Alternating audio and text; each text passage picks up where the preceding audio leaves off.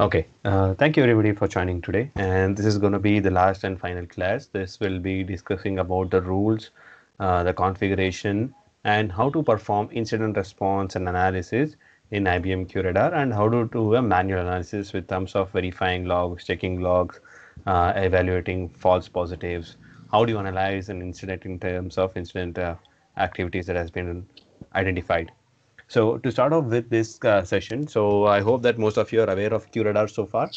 So like everybody are completely aware of QRadar and how it functions.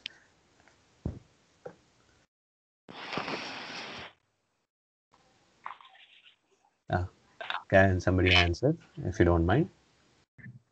That is Steven is typing.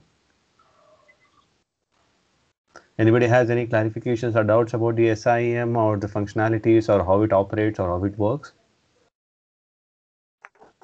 Okay, Steven says he's spending with few topics. Okay, the architecture.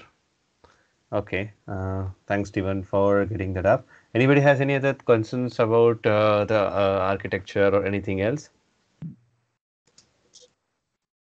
that I should be aware of? If you have any other things that I should be clarifying today, because I don't think that in this class this might take 1 or 2 hours, but we are intending to complete all the things that has been pending, and so that it doesn't get any problem in future, so you don't miss out on anything. So if anybody needs anything, feel free to ask or let me know how it works. Okay. Shivi says it's about the dashboard. Anybody else?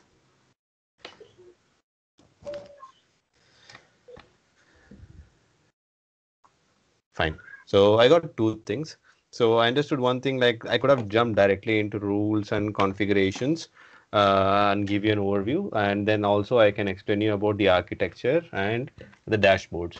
The reason why I am starting with the rules first is like, the systems are which we are configuring consumes a lot of space and resource.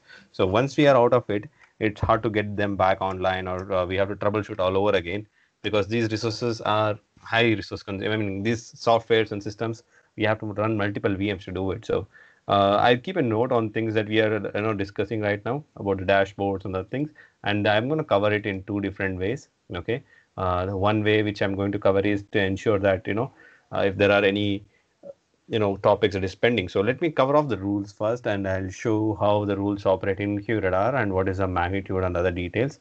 So that's the core concepts that we have for understanding rules, like what is the magnitude, what is the credibility, and how does the rules actually measured in terms of this. And you have different documents for explaining like how are these rules documented and followed, and how it's measured in terms of a scoring system.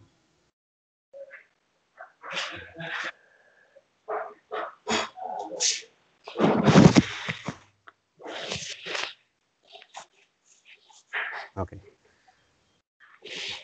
fine. Let me go ahead and start off with this, and I'll take you through the rules overview, and then how it functions and how the rules are installed or configured and how it actually operates. So for this, we refer back to the IBM QRadar table of contents guide, and this thing I will share it across right now on the screen.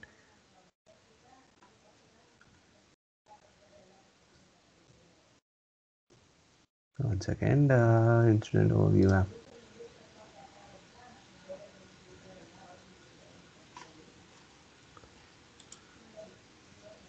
Okay, I've started sharing the screen, so hope it is visible right now. I have opened two apps. So this is the IBM Knowledge Center. So most of the things which I would say or I'm going to point out is through the Knowledge Center, so that it represents the IBM's authentic things. But for reference, I will use something called SolarWinds, which is easier to understand, which is not quite complex. It's again an SIM solution. You no need to worry whether it is helpful or not. It is the same as SIM solution, but the features, the configurations are quite less compared to your QRadar, and it makes everything simple to understand, and how helpful it will be. You will understand once you see the dashboard, because IBM's dashboard you need to configure, as one of them has how to have the configuration of dashboard and other things. I'll get to that point as well. So I'll start with the QRadar rules and the scoring systems and other things. So what are basically the QRadar rules that we were discussing? So the rules are nothing but the test cases or use case events that has been created from a layman language, from a normal analysis in terms of system understanding, what do you say, the definitions. Okay, a rule create can rules create by using and or combinations. Okay, with the you can use existing rule sets to create the new rules, or you can use pre-existing rules that is created, or you can use rules created by somebody for the QRadar, and you have something called IBM App Exchange where you get all this intelligence and information about the rules that you have. So for creating a custom rule, you need some understanding how the basic rule works first. Okay, how the events flow, how detects false positive, how to anomaly detection rules are there, like what are the building blocks of it, how do you evaluate them, how do you give them the magnitude, credibility, and other things. So I'm going to take you through the IBM dashboard first, since it's theoretical. It will take quite a long time. So right now, whatever you see on the screen, this is a typical IBM dashboard. Okay, and if you see any offense, okay, you take for example, if you click on an offense or a suspicious activity, you have three things that is mentioned or specified over here for measuring the criticality. So the one thing is the relevance, severity, and credibility. So how many of you know what is the relevance, the severity, and the credibility? How I mean, your understanding about it? Because I can just show it right here itself, but I want to know and listen to you, because it should be interactive, not that I'm giving a lecture, but I want to understand your overview about these things.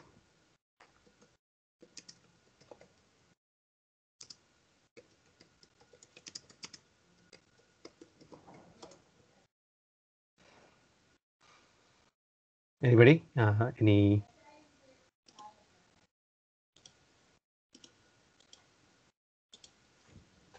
over there?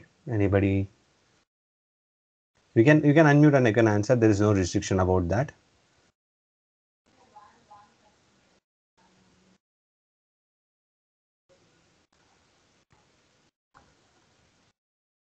Okay, since nobody is answering, let me go ahead and take you through this.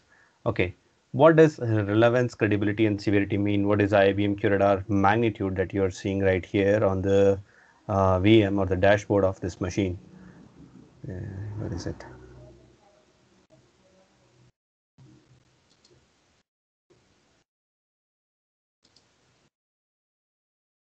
Okay, this is minimized. Fine. Okay. If you see for the IBM prioritization and indexing, relevance determines the impact of the offense on your network. For example, if the port is open, the relevance is high. Credibility indicates the integrity of the offense as determined by the credibility rating that is configured in the log source. Credibility increases as multiple sources report the same event. Severity indicates the level of threat that a source poses in relation to how prepared the destination is for the attack. And these things overall depends on the number of log sources, the age of the offense, the number of event flows, weight of the asset. So this is a patented authentic information that is of the IBM, that is restricted to IBM itself, and it is not revealed to us, because the information which you're seeing on the screen, right, about the QRadar offense, so these calculations are quite determined based on the event flow or the categories that has been assigned, like the description, if you see the source IPs and other things. So I will break it up, okay, before you do a custom rule. Okay, I will sum it up and I'll make it more simpler than this language. Okay, sorry. Yeah,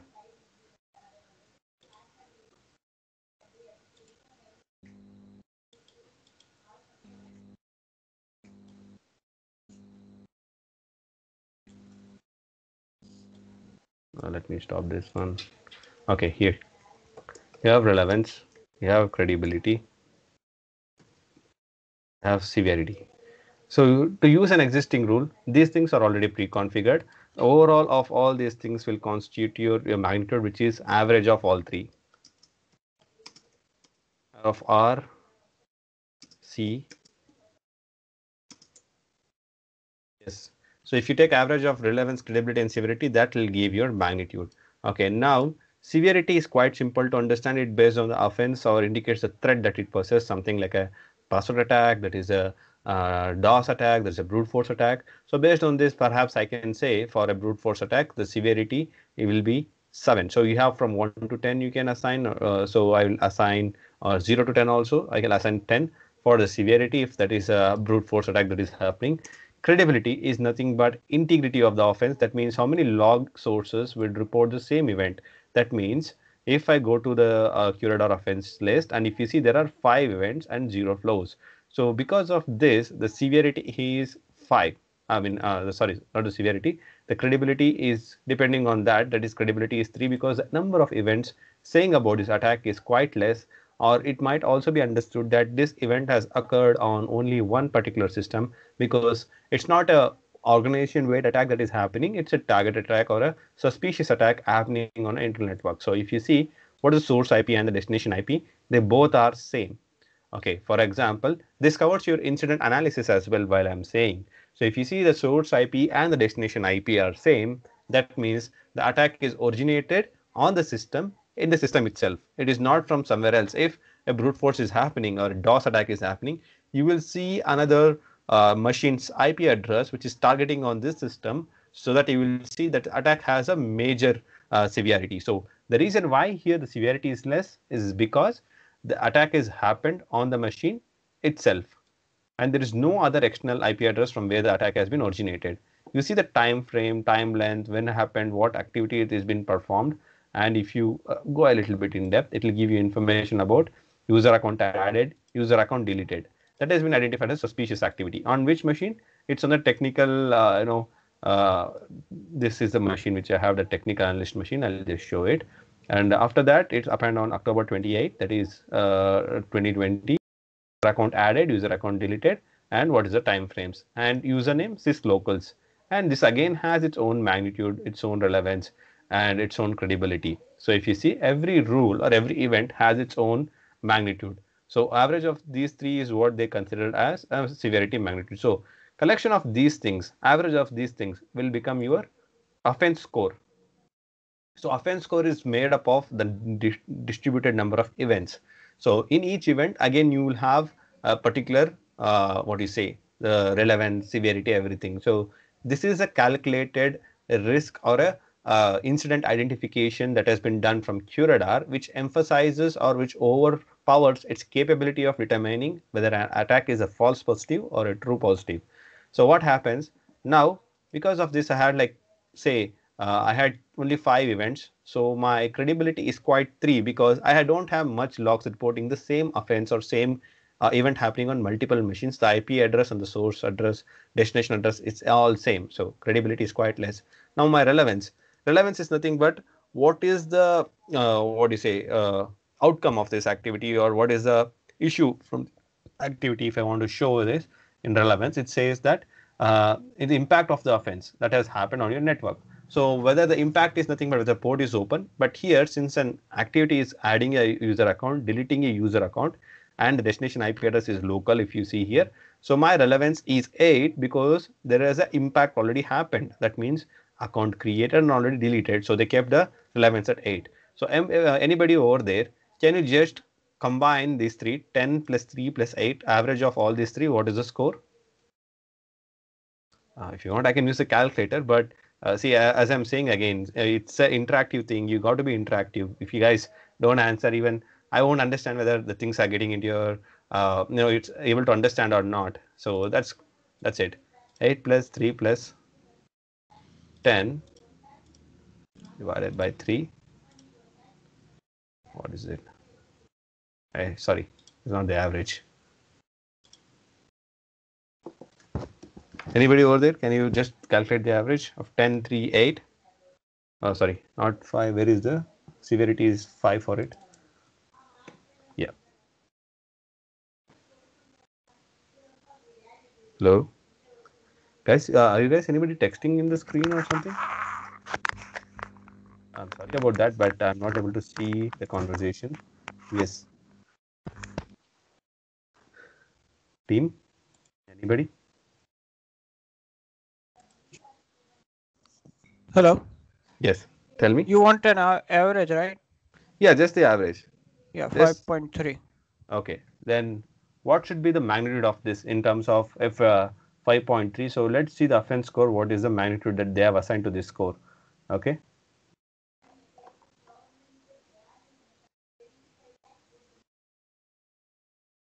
What is this magnitude? If you see here,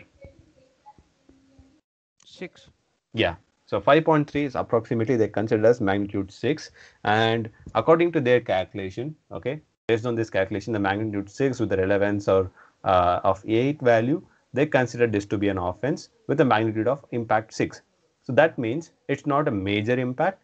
It might be a light impact, because if you see the magnitude that it's showing is in orange, it's not like it's showing in red or something like that, because each and everything is measured over here and it has a particular value if it exceeds. So something above 7 or 8, it turns into red because it's a critical one, the magnitude will turn red. And if it's something less, it will be medium. And if it is low, it will not even show it as an offense. So that's how the magnitude work. And each and every offense has its own set of rules, and each and every rule again has relevance, severity, and credibility. Understood, right? Yes. Okay. So in this offense, if you go, you will see the list of events happening, when it happened, what is the number of events, flows, and there is one more field at the bottom that is quite important and interesting. Annotations. Annotations are series of events that happens over the flow. Okay, if you see here, the first thing, offense chaining, the source IP currently has one other active source on the network. The source attempted attack more hosts on the network are known to exist. So these are like descriptions of the attack that has been happening or the offense that has been created. So if you see CRE rule description, suspicious activity determined, that's the rule that got triggered, and suspicious activity followed by endpoint administration. Again, it's about a task that is a user account deleted or created. Now, where do I find these rules which is creating me these suspicious activity events in my system? Because whatever I'm getting is just an flow of events, right? It's multiple events are coming into my system, and it is picked up by this threat intelligence. It's grouping them together and it's saying it's a suspicious activity. But how does it happen? Now, if I go for log history, right? If you see, there is quite a lot of information flowing into my system, and this is the flow of events. So this is the event count. If the same event happens multiple times, the count will increase. If the same event is happening uniquely, it will remain 1. So this is the event count. So this log source, where, time, everything, it will get captured. Once clubbing together the flow of these events, an offense will get generated. Now, apart from this, what all can I check in terms of my network activity, my assets? So this is a system which I have connected, 57.4. So that's the system which I'm working on right now, the Linux machine. Sorry to interrupt you, Emmanuel. I guess Uh-huh. she wants to ask something. He raised his hand. Oh, okay. Yes, please. You are texting there? Steve, you please go ahead. Hi, how are you? Yeah, please ask me. Yes, I want to ask something. Yeah, please go So ahead. if you are building your rule from scratch, how do you give the magnitude and the severity? Mm-hmm. How do you know that you must give 3, or it's QRadar itself that gives it automatically? Okay. To answer this question, QRadar has already done that. Okay, and we are leveraging the existing rules that is present. Okay, so in software development and other things, you would have heard the concept of inheritance. So QRadar is quite an old tool in the industry. They are not new.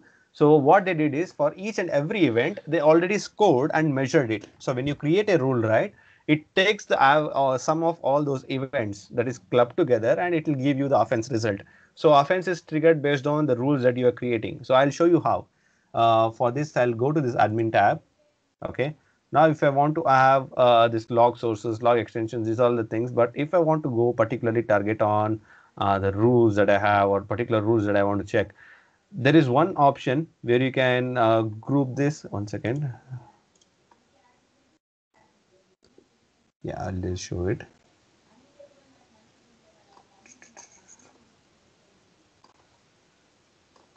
Sorry for this. It's taking some time. It's not loading fast.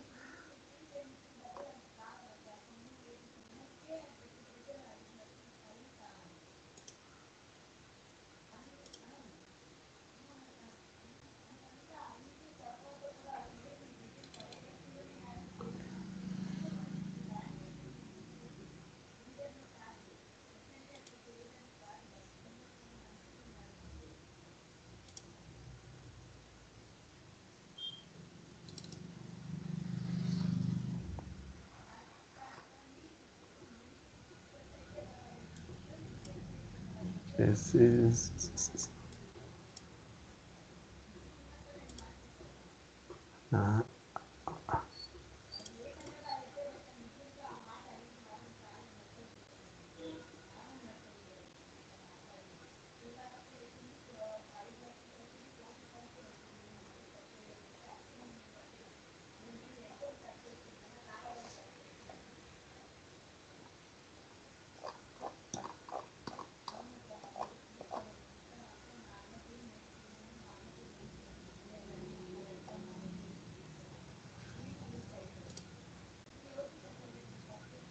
so this is like the rules that we have already installed or configured, and these rules are something that I've added from Linux Mitre and QRadar things.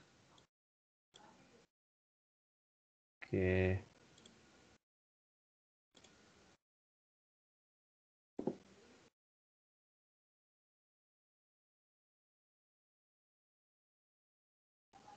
Okay, I'll download one package from here so that I can tell you how these rules would look like, how it's configured, how it works. Okay. Now, tell me a famous vulnerability which you feel that your QRadar or your SIM should able to identify. Any one thing you can pick up. Any one vulnerability or one use case or anything that you are well aware of. Okay, I can see the rules that you are showing us.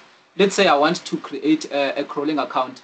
So Uh-huh. where the crawling account will fall on these use cases. Okay.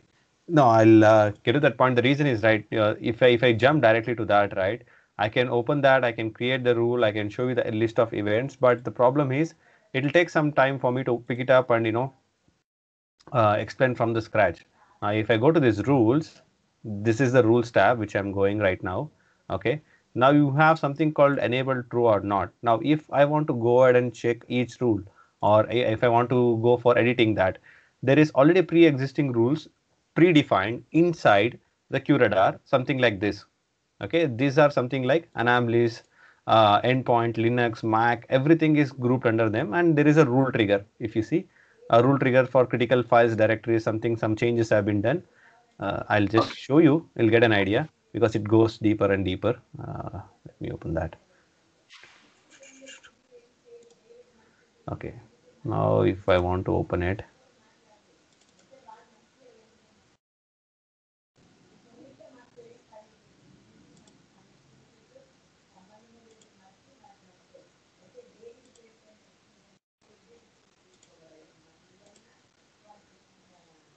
that triggers.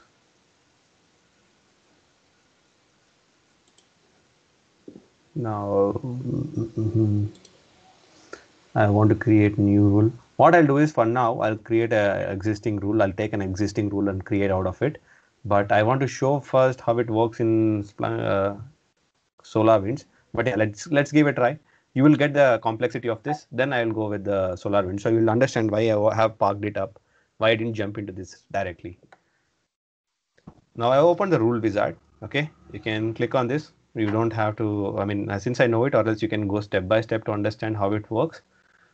Now I talked about your credibility, magnitude and all, right? I will show you why it is important. Now, if you want to choose a source from where you want to the rule to generate, you can either click on offenses, use the pre-existing offenses, or you can click on events or flows. By understanding the events and flows, you can still create an the rule. So you wanted to create from a particular event, right? Or you want to create it from a pre-existing offenses. Okay. Which one you want to pick? I mean, you can choose. You can New let me know. new events. New events, I right? want I want I want a new one. Yeah. Okay, fine. So I'm saying if you pick events and flows also, it again picks up from the pre-existing. The reason is this is quite simple.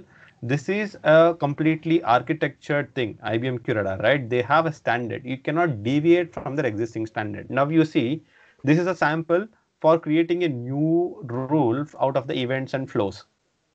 The rule wizard, right?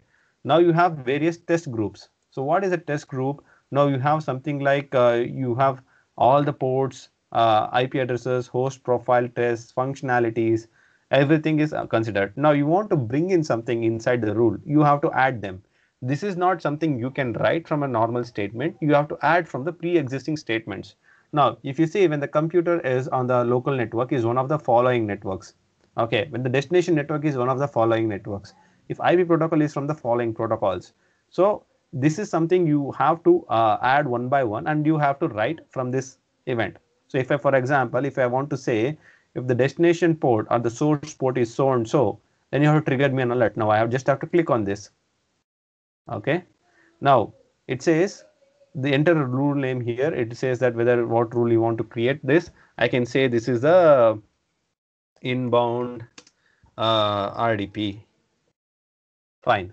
Okay, and the local system and the source port is one of the following ports. I click on the port and I want to choose the port is 3389. That is the RDP port, right?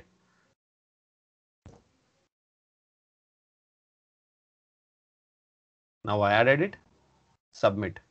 Now here it will automatically show me in the rule, and okay, if the system is local system, okay, or a global system, and the source port is one of the following from 3389, or if you want the destination port to be one of them, you just click on this, it'll add. Okay, now again, and when the destination port is one of the following, again I want to add 3389.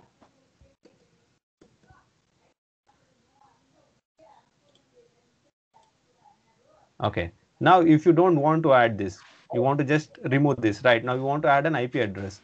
You keep it or you just remove it and you say where is the source IP and the IP protocol and the source IP. Yeah, here it is. Now if you want a particular IP address to target, okay, say for example you have an IP address of 192.168.1.1. This is a sample I'm showing you. Can I ask something regarding? Yeah, please. I wanted to ask on that RTP. So let's say you are trying to build a use case on that RTP. So you want 3 failed RTP sessions followed by successful one in 5 minutes. So how is that possible to create that use case? Okay, first you need to understand the use case. Without understanding use case, you can't use this statements, right? There are quite a lot of statements. The greater than, lesser than, you can point out a geographic location also. For example, you want to block China or you want to understand the logs coming out of China, just click on this tab and add the geolocation region from where actually the attack is happening. Now, I'm saying this 3389, I'm deleting that.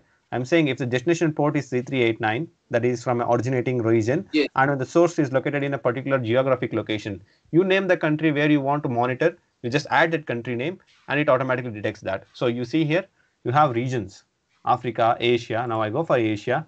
Now, for example, Azerbaijan is waging a war. You know that, right? Azerbaijan, Armenia, they are under war with Armenia. And you want to target, if your country is also targeted by Azerbaijan, add it, submit.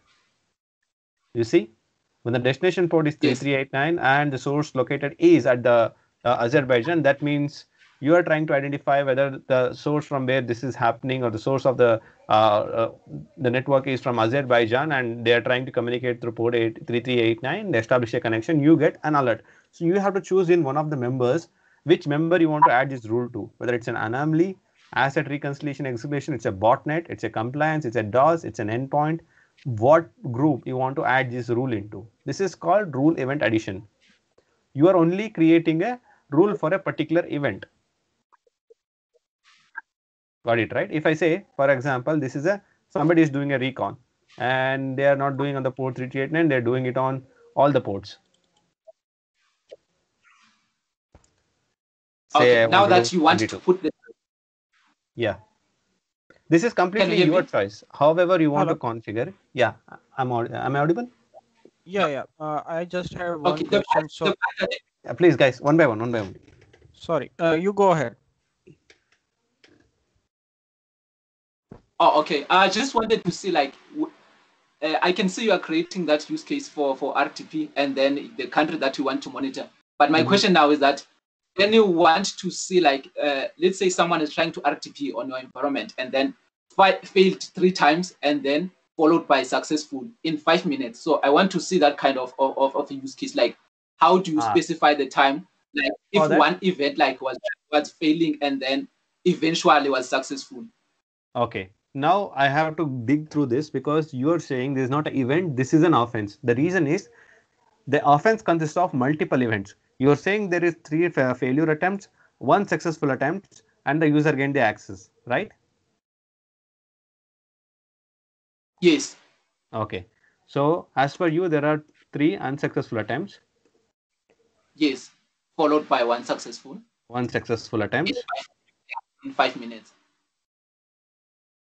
and time is within 5 minutes.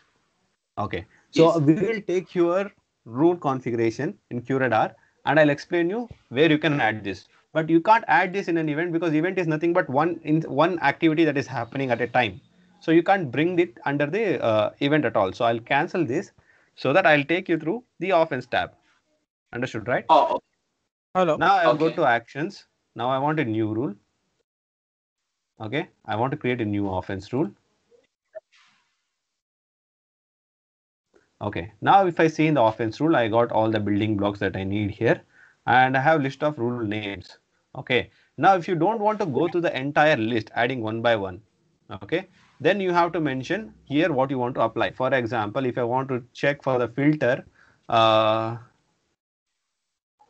okay, invalid.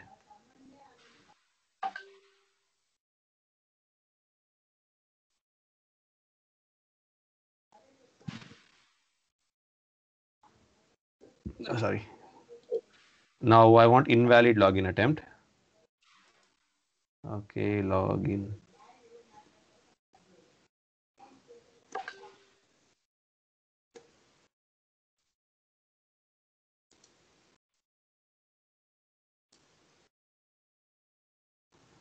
Hello.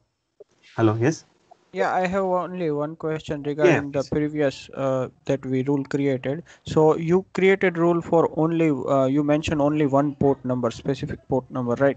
Either you Mhm. can mention all port. My question is, if I want to mention specific series like from 3500 to 4000, whatever the range is, can you do it in one rule, or do you have to go for multiples?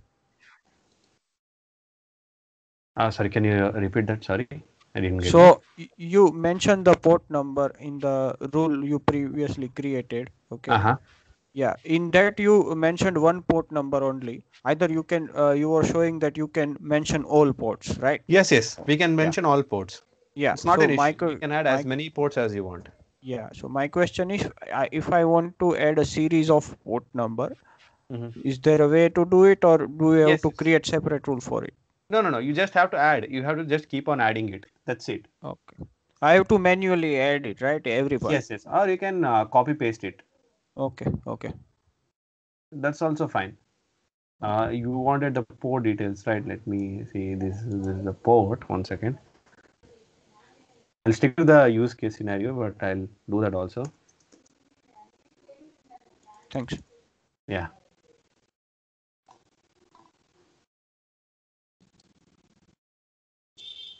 Now I took the IP ports test.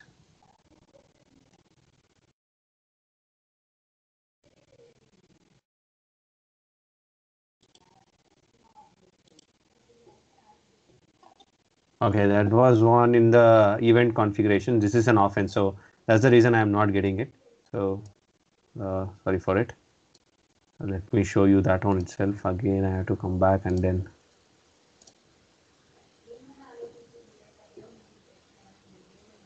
Why is not coming? Okay, you wanted about the ports. Like, it's one of the following ports is, or it consists of all the ports. So if you say any one of the following ports, then you just have to click on it. Click on the ports, then you just keep on adding it. Like 22, 3389, 80, 21. Just add all of them. Okay. Submit. You see, it automatically came in. It's if it triggers any one of the following port also, it triggers the event. Got it, right? Got it. Got it. Okay. Now I delete this because I should stick to the use case that he has given. So it's three unsuccessful attempts. So I'm looking at the login in where.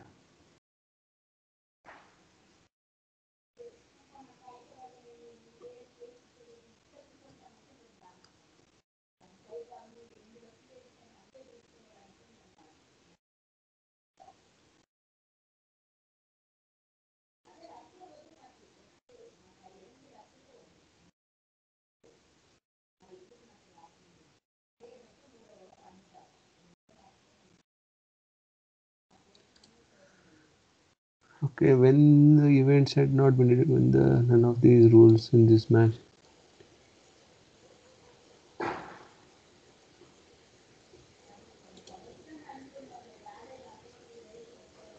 Okay, this is the one I can try when at least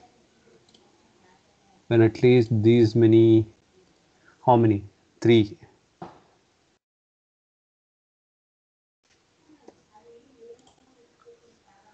events are seen with the same event property. Event property is invalid.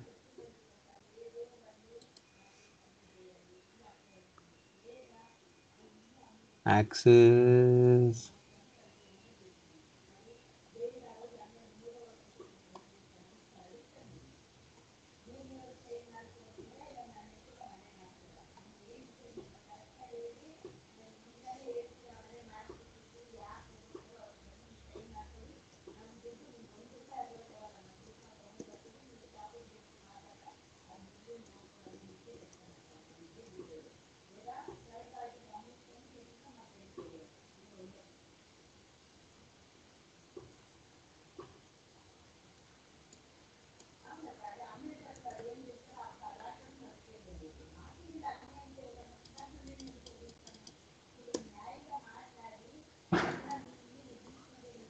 It's not getting triggered.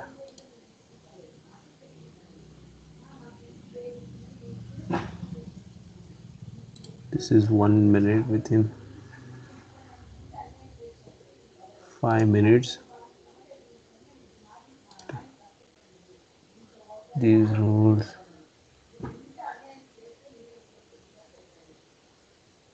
Okay, rule is access.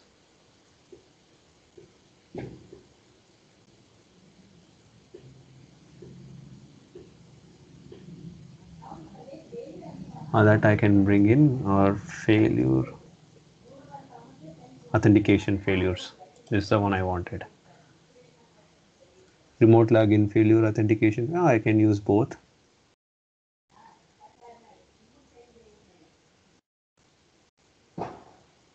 Add.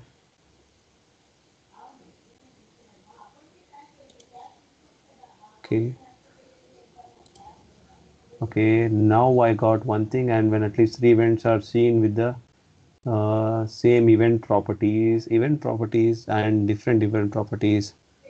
These event properties should be, this is access allowed. This one I know for sure, this is access allowed. For access authentication allowed, and different event in 5 minutes, and category is authentication failure matched with the same event properties, then it should be trigger. So this event property is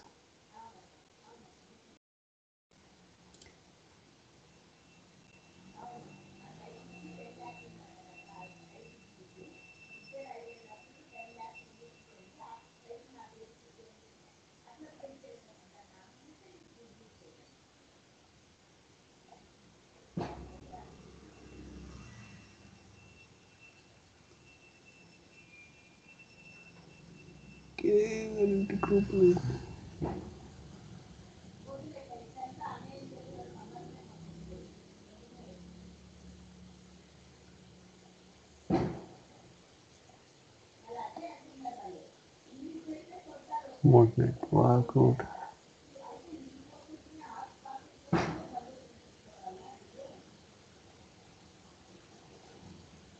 Want something like a failure in the event.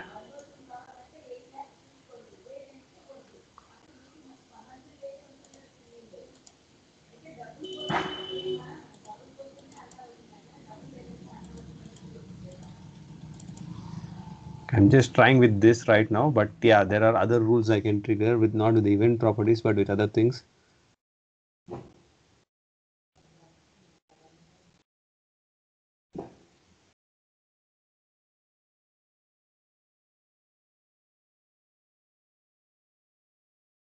Okay, this is how the overall rule looks like, but still I'm not completely sure like this will work, because one thing is like event properties I'm not getting triggered properly, but I will show you the example of the pre-existing rule and we can tweak it accordingly. So what I'm trying to say, it's an and condition, not a or condition. where I'm saying and, okay, if when the rule at least 3 events are seen with the same accesses or related to access control or access successful or a failure and different access for allowed in 5 minutes after the category definition authentication failures have happened, then you have to match with this particular event property and I can categorize under a particular thing like it's a Windows, it's a exploitation, it's a false positive, I can group it under them. So this is how you have to use a predefined building block statements and you have to configure a rule for this. But you have to go through the complete thing and then only you can get a understanding about how the building blocks work or the statements is built.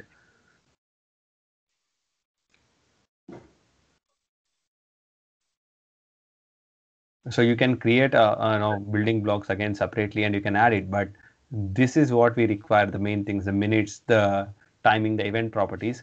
But yeah, I have a one rule which I can showcase, which is already triggered. And wait, rule name, I'll show you that just in a minute. I'll show it. In offenses we had authentication failure. Okay, since it's not recording, I'll just enable the log activity. I'll start, it's recording. Now let me going to cancel this by entering wrong credentials. This is my the same account. I'm entering wrong credentials and I'm trying to unsuccessful. See, if you see that as soon as I created unsuccessful attempt, it already triggered it here. The date is different, but I'm sorry, but this is just because the system is set on host, local host. One second, let me pause this. So if you want to stop a log, you just have to pause it. If you don't pause it, the logs keep on continuously flowing out of the system. So you have a login message, you have a warning message, you have an authentication unsuccessful. I open this. Now there are map event rules, details. I can just go here. So if you see the rules that is triggered, right? The custom rules, it says it is no authentication failure. This is what I have picked up earlier. Now I click on this, the rule wizard open up and see the way they have documented this rule. It's not a one statement they have done because I've showed the single statement. If you see when the event trigger, the event is one of the following: authentication admin, login failure, login failed. So this is what they have picked up for so many different scenarios, and this is for one successful login failures or attacks that has happened. Now apart from this, what are the custom rules that is partially applied? Okay, you said like what if I had 3 events and then one successful event and I want to group them together and make it a rule. This is again done in the same way, taking all the rules together. Multiple login failures from same source. Now if you see, when an event matches any of the following authentication and when the at least 10 events are in the same username in 5 minutes. Now what I'm doing, I'm customizing this rule and saving it as I want. Now I'm saying my value is, you wanted 3, right? Or 5 minutes, 3 events. And within 5 minutes, and again I want one more thing, I want to add one more authentication failure successful, authentication success. This is any of the following category authentication failures, any of the following matches.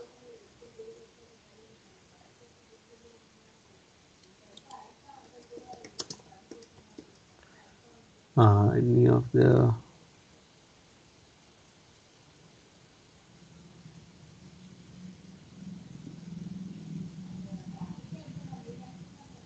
I'll add this again. Any of the following, the rule is authentication success. Now, okay. Now I want this rule to go down, so I'll click this. See, now what happened when when event matches, I'm clicking any, I don't want any, I want to keep 3 of your following events, right? So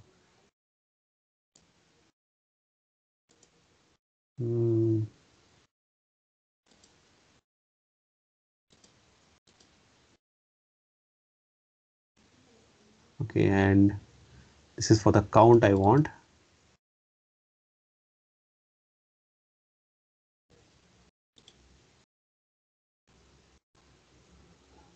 They get it. Yeah, I wanted one successful.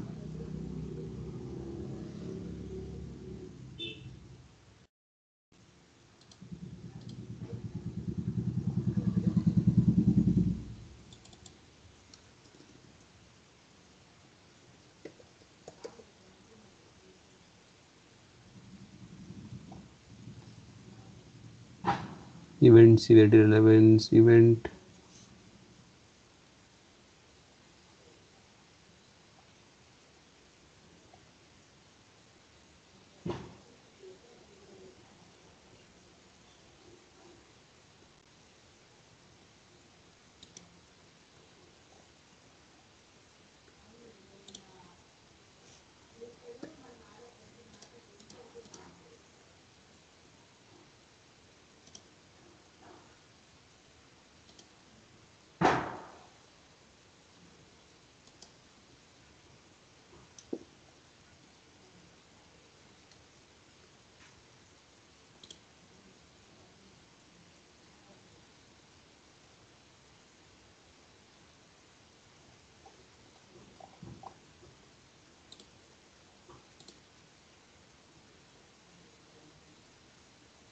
Okay, where did it go?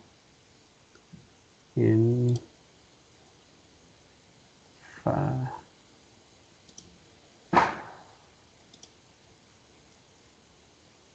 okay, so now if you see, I have tweaked the entire rule by saying if an event matches any of the following, that is authentication failure, and an event matches any of the following, authentication success, and at least 3 events are seen with the same username in 5 minutes.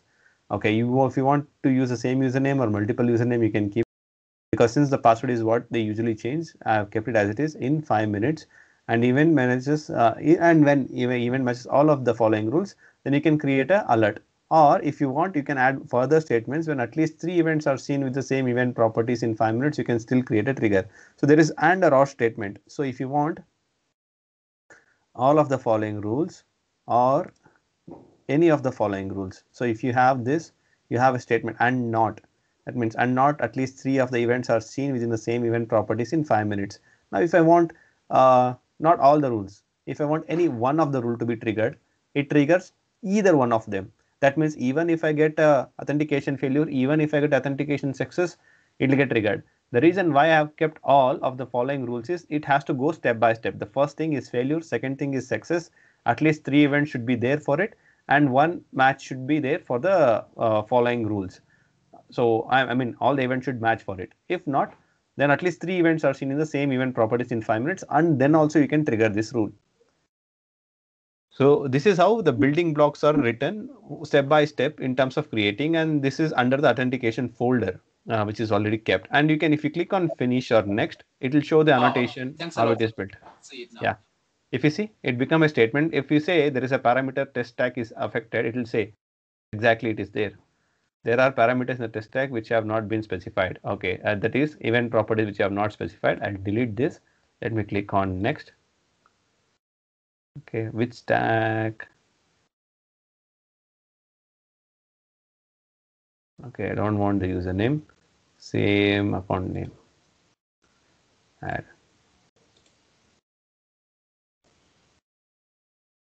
Where exactly if I finished any of this? And events the following rules. Okay, what rules? Event matches all of the following rules, that is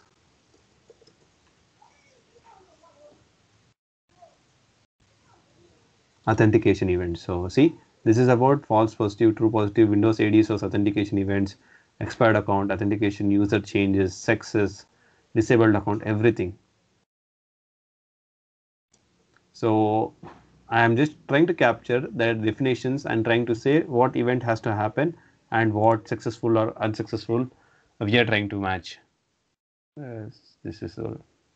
Because until or unless if I don't fill this rule, right, or I don't pick a rule, then it will not work.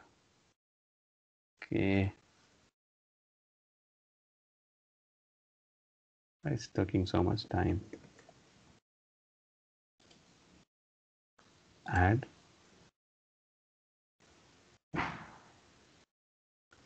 Now authentication failure, add. Now, if I want to see if the account is even disabled, even if it is expired, I want to add all the things that is related to authentication. So what I'm doing by adding so many things, I'm increasing my chances of getting the alert triggered. If any one of these scenarios is triggered, in the use case of under 5 minutes, I get at least 3 events of failure and 1 event of at least success, I still get an event, match, submit. See, added all the things. Now I'm saying at least 3 events, I need at least 4 events because I need 3 successful, unsuccessful, 1 successful. I added it. Now let me check on next. It should pick it up. Yes, it triggered. See, now the rule is successful. Now what you have to do is you have to score it. I told you, right? We discussed in the beginning itself. Every rule you create, you need to give it a score. Now you have these options: relevance, credibility, severity. For your rule, your custom rule, what do you set? Set to what is the severity for this kind of attack you want to give from 0 to 10. So you have to be very justified under this. You can't name each and every rule as severe because that time magnitude will increase, and whenever even a small rule gets triggered, you will get this more and more. This offense keeps popping up more and more. So you have to be very justified under this. This is a 3 times unsuccessful, 1 time successful attempt. So what do you call it? So it's a failure and a successful attempt. So it's authentication. You can name the severity as 7 because it's authentication attack. Now the credibility of it. So I told you the example of relevance and credibility. When authentication is success or failure, you are not seeing any change in the system, but gaining an access to the system is when you actually get a trigger. So the relevance should be quite high because authentication is success. Now I'm picking that as 6. Now the credibility of it. How many logs do you want to get for this kind of an event? I want minimum of 4 to 5 events. That means 3 unsuccessful, 1 successful. So based on this, I'll say at least I need minimum of 3 to 4 logs. I keep the credibility 3. So this is what the default score I have set. Now index often based is based on the username. Then you can annotate this offense yourself. If you want to annotate, you have to just describe what are the actions and other things. Then rule response. Now if you see the event details, by default for the rule action it is so and so. For the category of events that we picked up, the rules we have picked up, it automatically added credibility is 7, relevance is 7, and severity is 4. But if you want to change, you can always change this because detected multiple 10 authentication failures username under 5 minutes. Now if I want to say 3 I lost your authentication. screen. Hello? Are you able to I see the lost your screen? Okay, don't see sorry. your screen. Oh, I don't know when it happened. Are you able to see it now? Yes. Yes, Okay. One second. See, here we are. So this is after the rule is moved on. Now you are able to work with the rules. But yeah, now you have to score your severity, credibility, and relevance. Now I set it to 7, and credibility I need at least 4 to 5 logs. Considering 4 logs, I'll keep it 4. And relevance is 6 I've kept. This is my scoring for this. Now rule response is when what is the response based on the accumulation we have. Now I said detected multiple 3 authentication failures for the same username in a 5-minute period, trigger this attack. Or if you say 3 authentication failures and 1 authentication success for the same user in a period of 5 minutes. This is my rule. User login failure, and then this information to contribute associated offenses. Now, what kind of alert you want? You want to send to email? You want a notification? How you want? What is the response limiter? That means if a rule gets triggered, within how many minutes do you respond to this event? Everything you can set in this tab. You can click on next and you can finish it.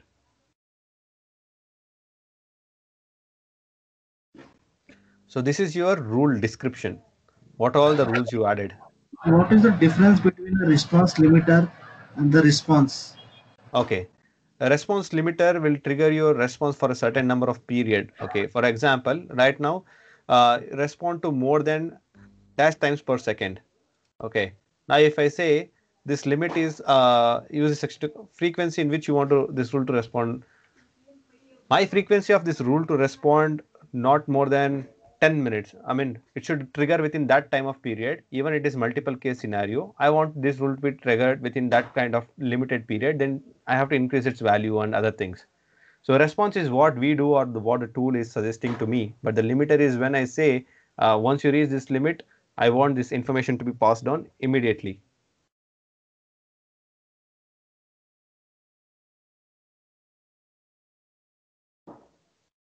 I mean, hope you're able to understand. Should I repeat it again? So will it overlap? So if for example, if the rule matches around like 100 times within 5 minutes, okay, then I will have only one response will be sent to me because the event is same, but it is happening multiple times. Then I don't want multiple responses to be sent to me like, okay, this event is happening here, there, everywhere. I just want like if it is happening so many times within an hour period, I just want one event or a one response. In that response, it will show like for how many times this rule has been triggered. So you don't have to get so much of offensive rule, responses or incidents reporting like, okay, the same attack is happening around on the same system for 10 times or 50 times or 60 times. Even my limit is set for 100 times within 1 hour, I will get only one alert. I'll not get more than that. I'll not get 100 alerts for it. That is the limiter purpose. If I say I want not more than 100 times per minute, 60 minute per rule. So here you can click on like you have rule or you have a particular information which rule for which triggering you want this response limiter to be. You can click on that. The reason is quite simple. Understand authentication failure coming into your network. It might be user behavior, it might be attacker, it might be a lot of things. But if basically speaking, right? Okay, let me help you in this example. It will get you the information out properly. Uh, Now I am a user. Okay, my first successful login attempt happens at 00 unsuccessful login. Okay, I call it unsuccessful login is at 01 10. Okay, now second alert unsuccessful login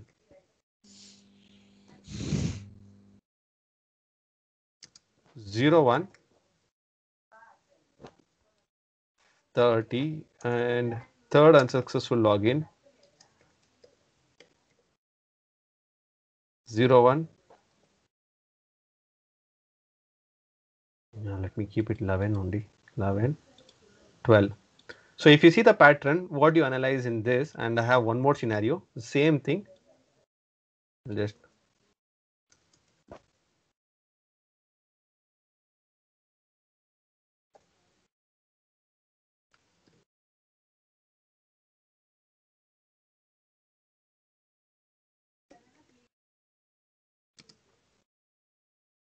okay. Now, what is the difference between this and the previous log?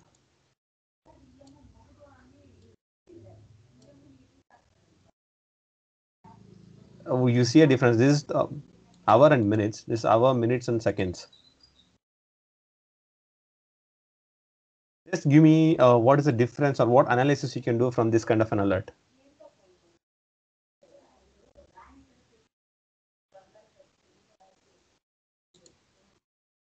Or even you will reduce this much.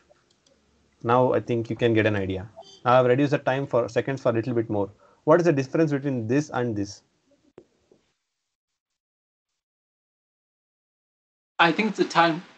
Okay. Why did I bring this topic is there is a difference between a human behavior versus an automated script attack or a tool attack. Okay. When Yes. a user actually tries to do an unsuccessful login, he will take some Yes. time. There is a time gap so that he can enter another password.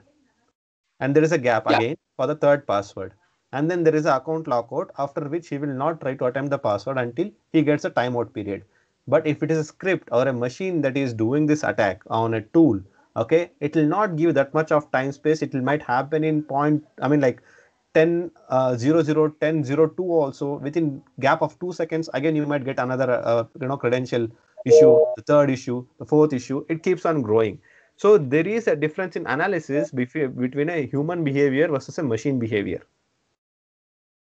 So when QRadar is a tool that is having already this intelligence feed it from ages and ages, it is able to distinguish between these. Now I set a rule limiter saying that no matter how many unsuccessful attempts I get on a local system, but for all this thing, if the rule triggers for 10 times within 5 minutes, okay, 10 logs or 10 rule, unsuccessful login attempt rule is triggered for 10 times under 5 minutes. I need one this thing itself, what do you say, response is limited as 1. I'm not considering all the 10 event logs that I would go ahead and see, but if the same rule is triggered for 10 times under 5 minutes, still my response will be only 1. And it also affects your emails, reducing the frequency that you will receive the notification. Imagine so many people, you have like hundreds of systems in the organization. Each and every unsuccessful login attempt rule, if it's triggering and it's sending you emails, your mailbox will be already loaded in a day. But you are saying like if I have so many attacks in a day, you have so many unsuccessful attempts, you and it is happening under 5 minutes, you give me one alert saying that okay, there is a unsuccessful login attempt. I'll go ahead and click on it and I'll view it. These kind of login attempts will end because user will end after getting a timeout period, but machine will not end. I mean, if it's a script, it will not end until it completely completes its thread of sending the passwords to the system. So always using a response limiter will limit the number of alerts that you get for your email, SMS, or the notification dashboards that you have.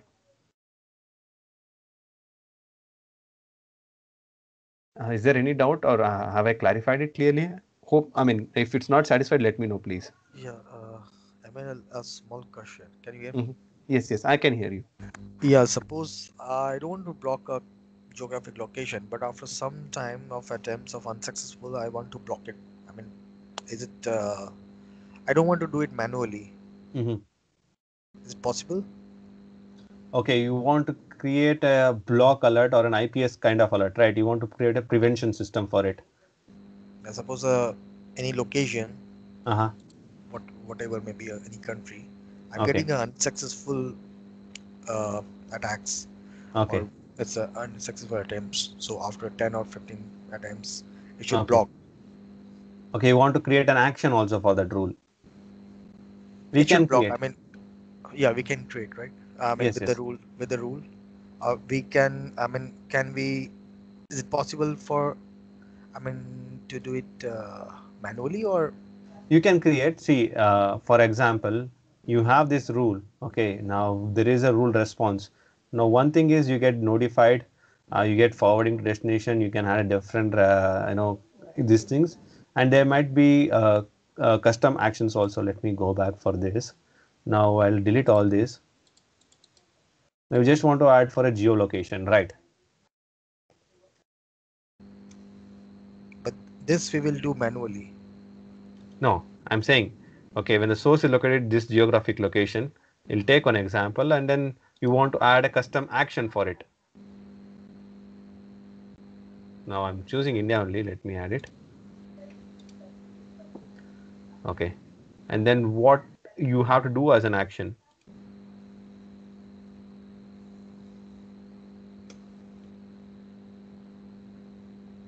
Okay. 1 second. But let me get that for you. Give me a minute. There is one option which I can execute a custom action for it for if the rule gets triggered or this offense is getting triggered. Okay.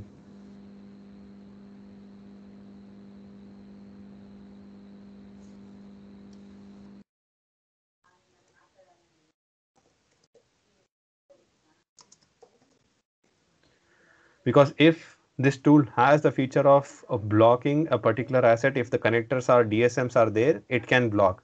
If it does not have it, then it's have to be a manual task. Because this is not a feature integrated with the firewall that it will go ahead and block or create that rule. You can only target the device and let you know. Unless or until we don't have that option, it's very difficult. Let me check. So you mean to say only the destination part will block? I mean, I cannot block the whole country. You can block it. The reason I'm saying is that the SIM is about event monitoring. It does not give you prevention or it give you other additional features like blocking until you don't have an agent deployed on that system. For example, your public firewall is what it's taking the hit from, right? And those logs are forwarded to your SIM. Now, if you want to block that, either you need to have an agent or this agent has to be working along with your firewall to trigger that rule. No, actually, just to sorry to interrupt. Okay. Works like when you create the rule, it just gives you the notification. It will not block anything. Correct.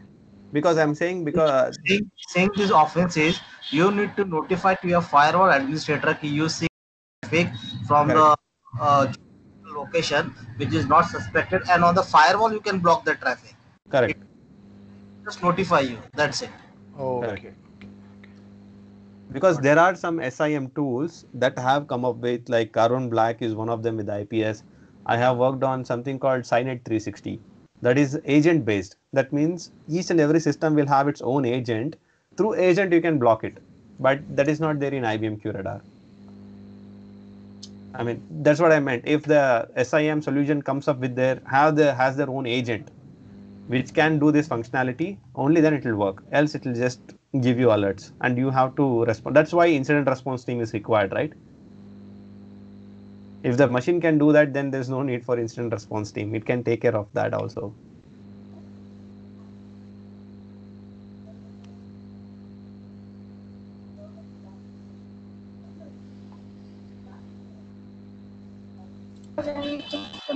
Splunk is not same as QRadar. Yes, yes. But that is only available in certain SIMs, not all.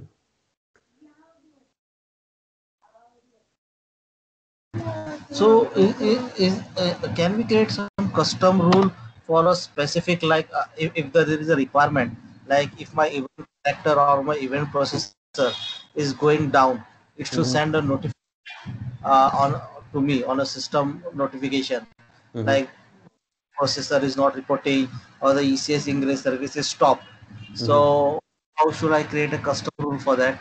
Okay. So there is certain specific skill set required for writing a entire custom rule. So what happens is basically the existing rules are created based on the pre-existing set of rules that has been already there in the IBM QRadar. So leveraging that, they write these custom rules. That's why IBM provides additional functionalities such as Xforce and App Exchange, where you can download the rules that you require for your organization that will work for you, and you can enable those rules which is required. Example, now you have something called AWS instance, right?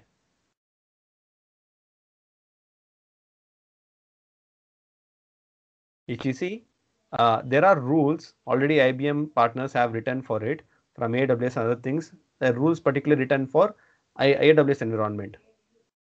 Now all you have to do is this: you have to download this, add it onto your IBM QRadar from that location machine. You just have to integrate it, and in that you can enable which rule you want and which rule you want to disable, and you can customize that. So you will not get a complete set of freedom to write the rules, but you have the option to download it from a third party and install in your QRadar. But again, like this might be not a good solution. To every rule you should download like app, because again it will create a performance issue on my QRadar if I keep on installing the app. Right? But see, you want the complexities. I'm saying you can disable the rules which you don't want. Okay, if in the rules, okay, if I have something like groups, right? In the rules, if I see there is quite a lot of things that I want to add, I want to delete, or I want to disable. So it's quite difficult for me to manage. If I want to write one particular rule for it, or one activity that I want to create, or one offense that I want to target, and I want to write a rule for it, then I have to work towards it manually, and I have to write which source IP address. So this is all based on network protocols. But if you say you have an IP address, Can you have I a not source name, machine name, then you can add it.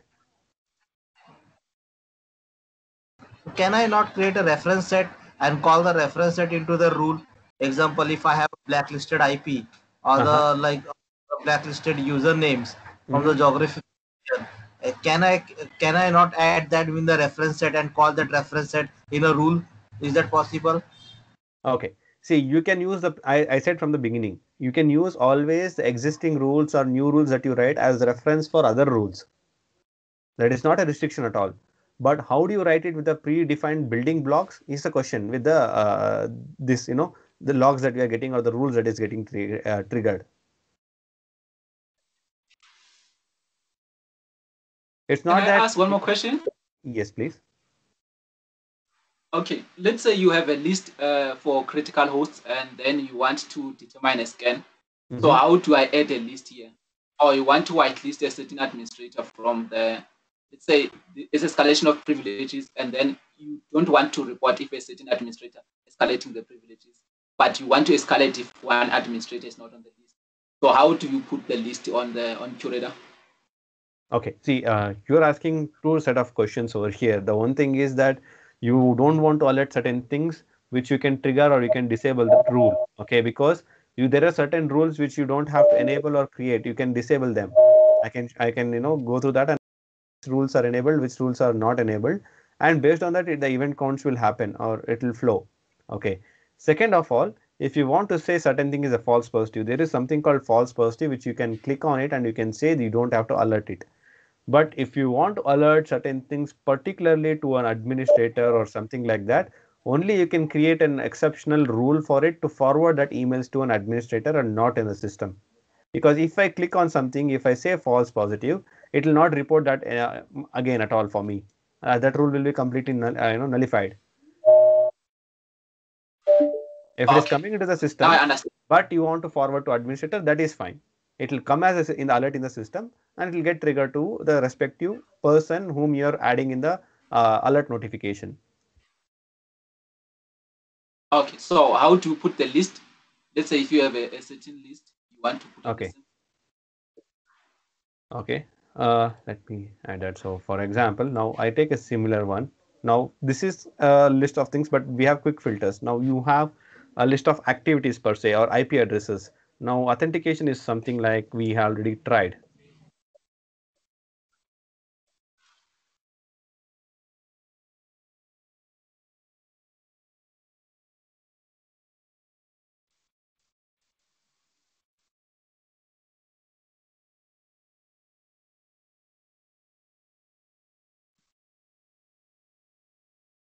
In last I guess 5 minutes.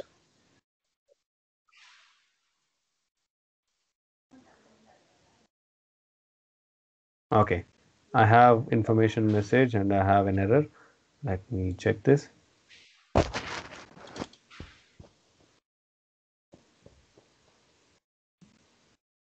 If I click on this, it will give me a reason and ask the question. So one sec.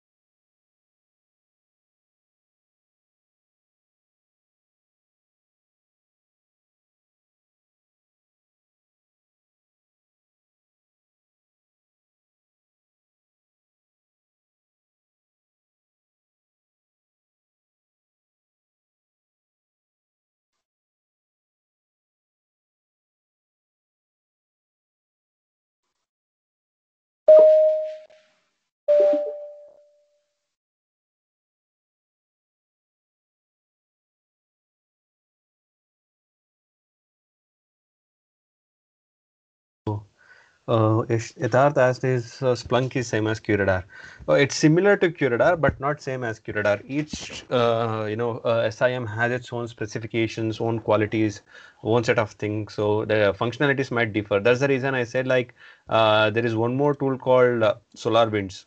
If you see the rules here, it's very simple, but it does not have intelligence of a QRadar so that it can detect everything.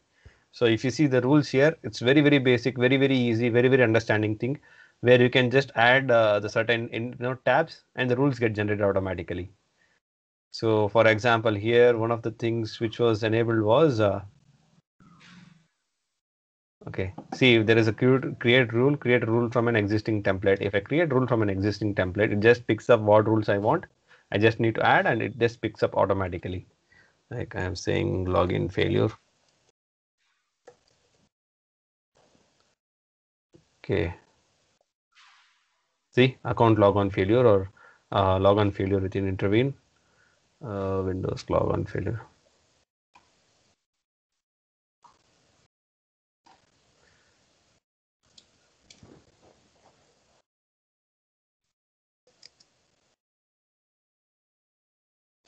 So for example, if I want to take a Windows logon failure with inference or without inference, I just have to click on this.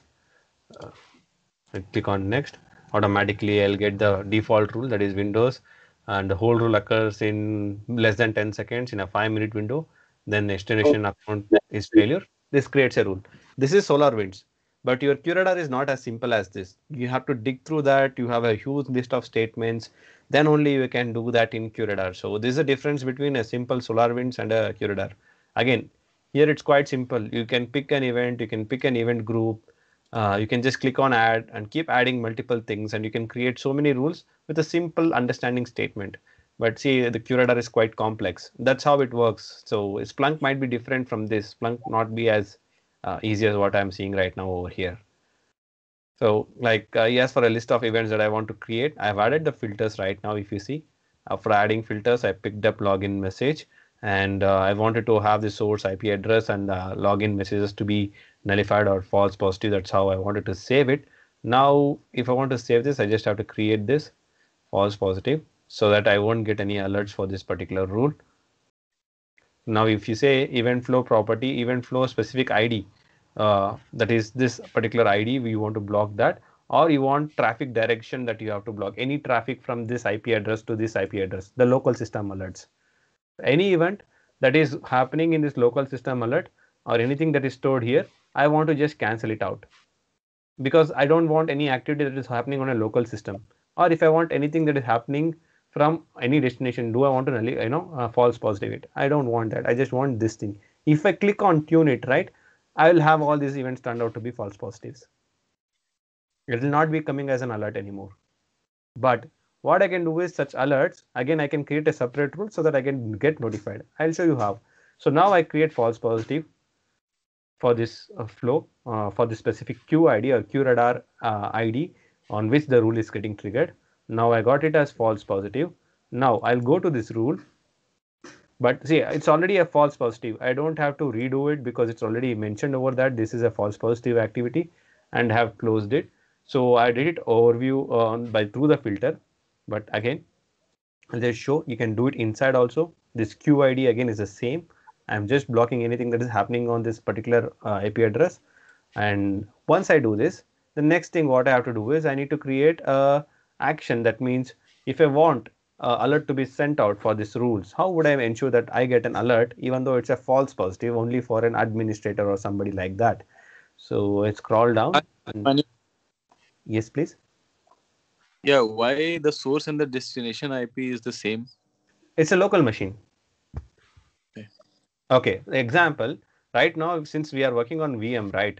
So this is a VM on which we are actually functioning. So if the source, the password on which machine I'm entering, and it's giving me a failure, that means authentication is happening on the local machine. But if I have a destination port from where the authentication is being tried, that means it is from a remote system. And I can block any communication to the remote system, or sorry, not blocking, but any communication apart from the local system to any other destination IP address, I can enable it, but it's still enabled. It's not false positive. If I create that as a false positive, I will not get any alert for any communication or any login failures or login messages from this system to any other system. So that's how the rules work. You can remove the rules that is create a rule for avoiding all the alerts you are getting on the same machine, so that you are not worried about it. It might be a typical user failure. But if it is having some destination port or destination IP address through which it is communicating and getting these logon failures, then you can trigger that event and you will still be having those logs anyways. And you can reduce the amount of logs that you are getting over a period of time.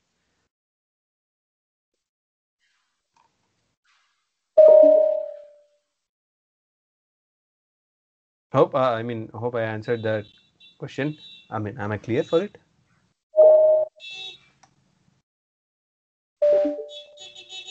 Hello?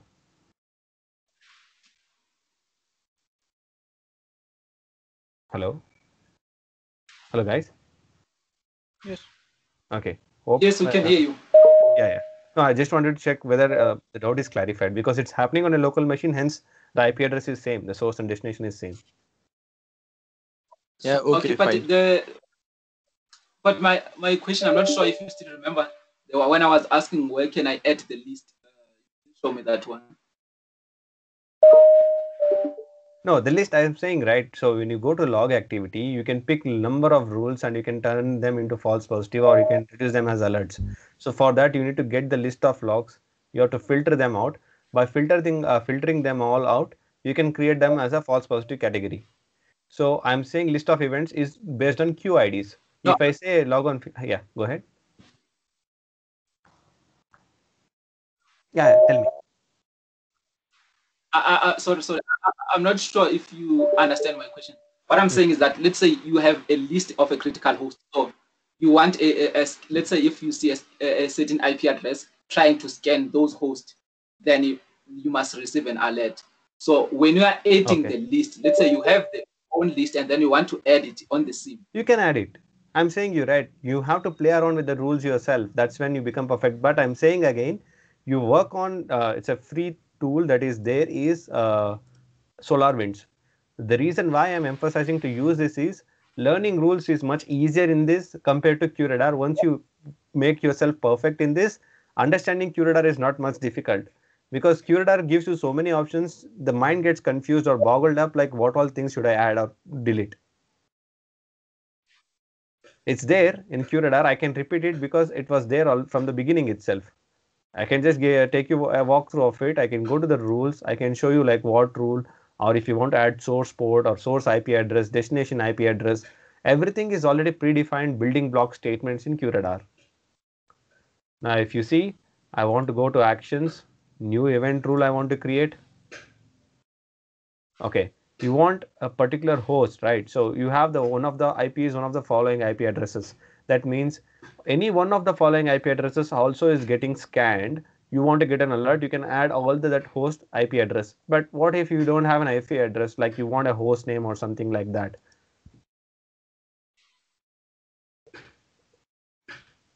Okay, what I was asking is like, let's say a client is a critical host. Let's say they are asking you to report on this host, only on this host. So how do you add the host that you have given? Yes, to the IP address, I'm saying, right? So here, you want the host name or the IP address, like which one you want to pick depends on that. Now, if you want to add the IP address, click on it, add as many IP address as you want. It's not, it's not saying that you have to create this rule only for one IP address. You can add as many IP Oh, addresses as you need. oh, okay, I see it now. You can add 10 IP address, 20 IP addresses. It's up to you. And if you want the IP address and the destination IP address also to be the same, or it's a different IP address on which you have to get this triggered, you can add a destination IP address. So this is a destination IP address one. You just have to click on that block. Now you have one of the following IP addresses. Per se, I have three IP address. To 168 1.1. Okay, next 192 168 1.2 192 1 sorry 1.3. So I have three IP addresses added for the source. I'm adding all the three. And destination is one of the following. Which is the destination? You can add. So if you have any communication between the IP address 1.4 and 1.2. All the three, 1, 2, and 3, and the 4 IP address number 4 is trying to communicate or establish a connection between them, then you get an alert triggered for it. I'm saying right because the reason you get confused, you have to go through these building block statements. You have to understand like the rule wizard. Again, I'll give you a link which is helpful for you to creating these rules, understanding these rules over a period of time. So this is the link. Okay, how to detect deviations, how to create rules, how to create rules based on offense, based on events. This is very, very resourceful. I mean, IBM also has it in the IBM knowledge base, but I would suggest this because this would be very much helpful for you to go through, understand how these rules work in a basic functionality. Okay, please share the link. Yeah, I did. I shared it. And I'm again saying like if you're feeling like IBM QRadar rules is a bit difficult task, try SolarWind rules. It's very, very easy. You learn this, you can work on any other tool as well. Because understanding the rule statements is quite easy. The statements here are quite simple, but the statements here are quite complex in the QRadar. So that's the major difference that you are seeing here. So here I have to click on each and everything. I have to arrange the rules. I have to look at the statements properly, and then I have to add it. So that's the main building block thing that I have to check. Now you have remote work locations with the source IPs from new remote network locations, geographic locations, everything. You have a statement defined by IBM for each and everything. That's a rule wizard. That's what it helps us in building it. That is for particular rule on a event level. Now, the same rule, you have a common rule you want to create. You want to create an offense rule. You can still create a lot of offense rules as well. So if see now there is a custom rule detected like intrusion detection detected by the local system. Now I click on it, automatically the rule shows what are the events they have added. See, they just added two things. And when the event category of the event is one of the following exploit. Exploit means it can be anything. There are so many exploits. Just by single adding a single statement, you are able to get the overview of everything.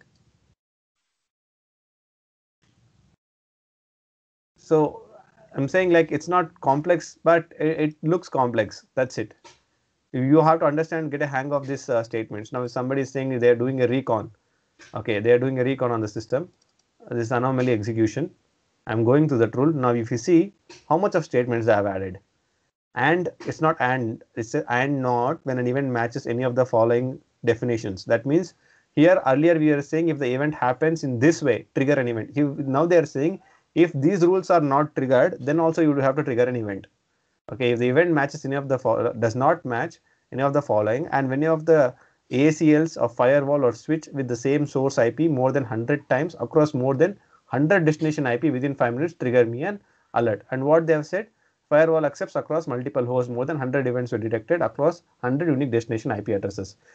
This is the reason why we go for predefined rules on IBM App Exchange, because if you have the expertise to write these statements and it works well, that's well and good. If not, you have technicians who are working on it. Every product, even Cisco, it might be AWS, Azure, they are actually providing support by providing the rules for their environment provided in the QRadar. All you have to do is download and install, and you get those rules. And if you don't want that rule, you can exclude. If you want that rule, you can include. See, you're paying IBM QRadar is a very costly tool. You're paying so much of money because of the support they're giving and the IBM Exchange platform, the threat intelligence platform.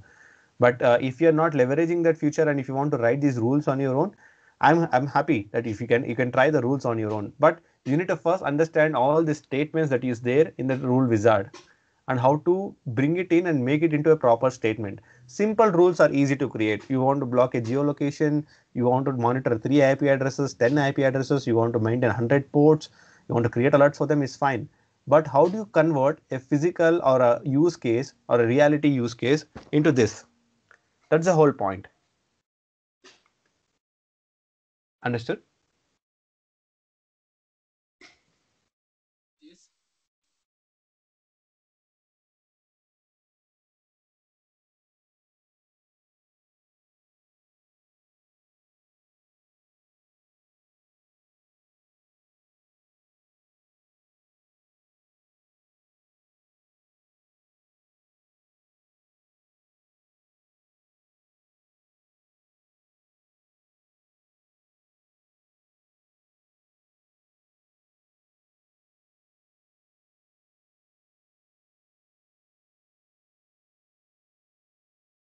Steven is asking me how to create building blocks. Steven, creating building blocks is from IBM itself. It's a support feature. So you can't write the custom statements on your own, which the machine does not understand. So you have to follow the building blocks to write or define the rules in its own way. The problem is if we write any rule in a different way, the machine just doesn't understand how to analyze or how to read that rule and how to trigger it. Hitarth, I can't see your screen. Sorry, I'm actually sharing the screen. Let me stop it and reshare it. I've stopped the screen. Let me share it back.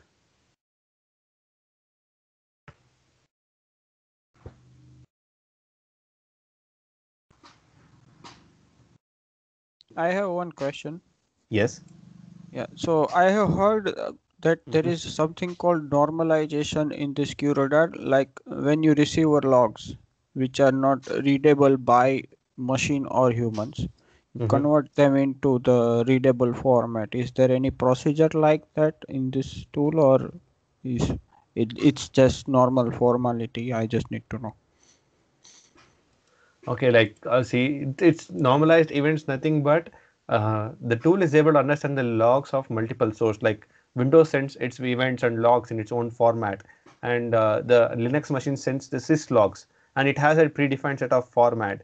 So it can pick up the basic information from those logs, and it can say what things it can understand or what things it is identified. For example, keywords like IP address, ports, source IP, destination IP, source port, destination port, host name, geolocation.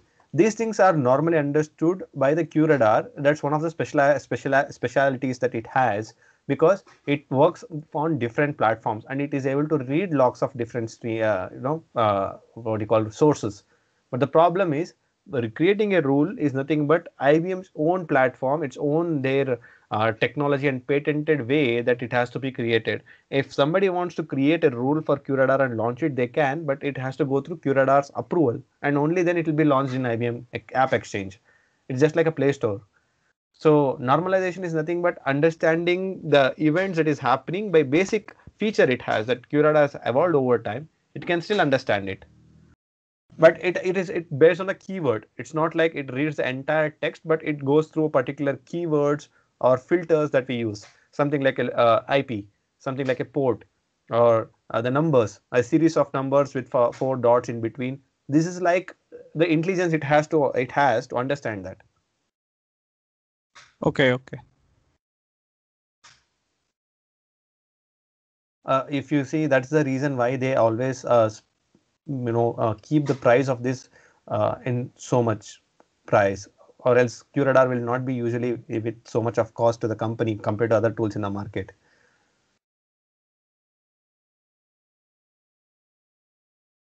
So if you click on normalized option, it automatically understands IPv4 will have 4 dots, IPv6 will have 6 dots.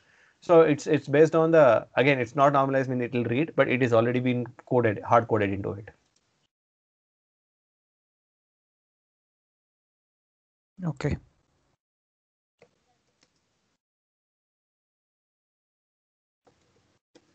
Any other questions?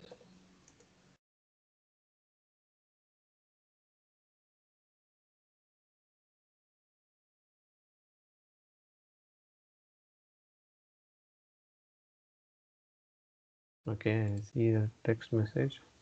1 second.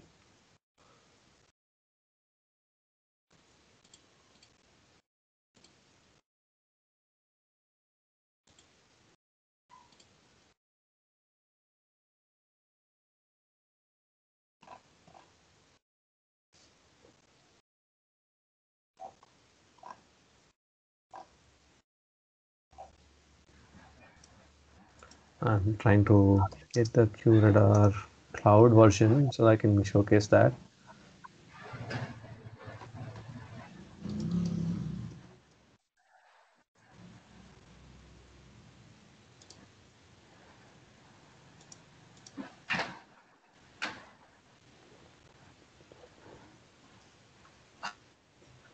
The screen has disappeared again. I'm not sure if it's on my side only.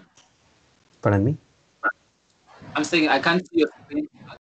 Actually, I'm trying to log in. I'm adding the credentials. That's the reason I just stopped the screen. Oh, okay, no problem.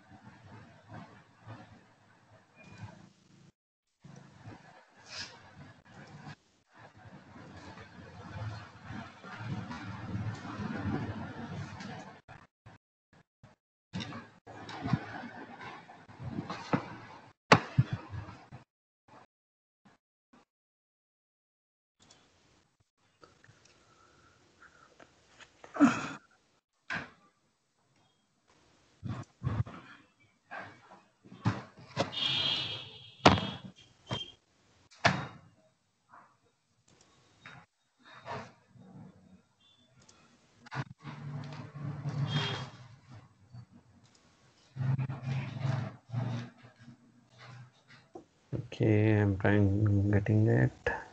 So the for the session, right, we actually are using the IBM QRadar cloud also as a part of it, and it's a cloud version. And anybody, if you are interested to go ahead and use the QRadar cloud version, it's there for 14 days free trial. You can use that, and we basically use that also for training and education purposes.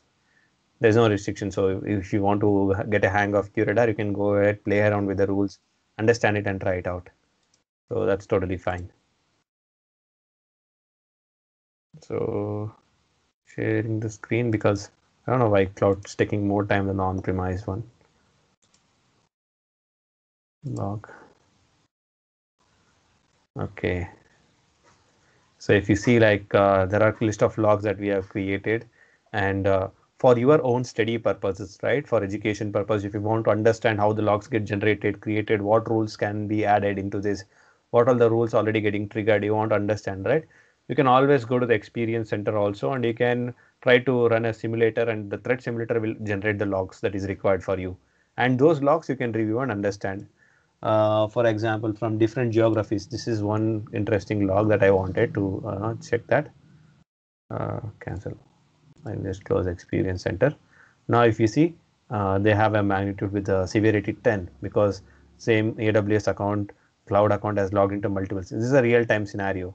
Now you have annotations, details, and everything. Now I want how this log or summary has happened, how many events have contributed to this event, how it has happened. Oh, so if I go for this event, if you see 12,946 events have contributed for this offense. And each and every event has its own rules for triggering and closure and other things. So we can check that offensive rules that is triggered over here. If you see like how from different location, which country it is starting from where exactly it has been identified. So virtual machine creation attempt on done on AWS.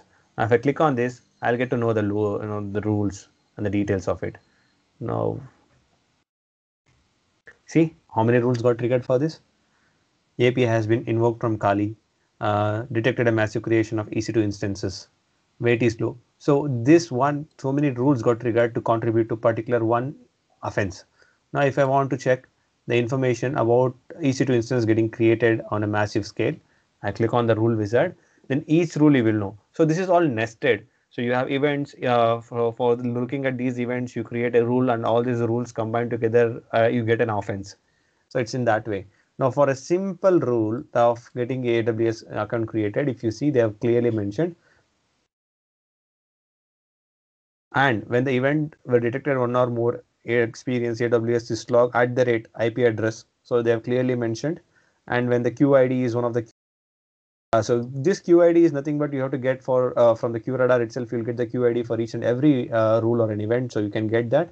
And when at least 100 events are in the same within the log source in 2 minutes, if 100 events get generated, and when the event matches experience center custom any of AWS cloud, then you get it. So if you see this, they have mentioned the IP address. So I'll show you where exactly they called it out.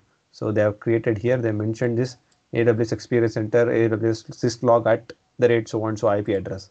So this is a predefined rule set they have added into this system and it's actually already detecting. And if you want to define it customly, and you can go ahead and edit this rule or you can create a new rule. And then you can go with the building blocks that it already has. So whatever they have written, created, everything is through the building blocks itself, nothing out of it.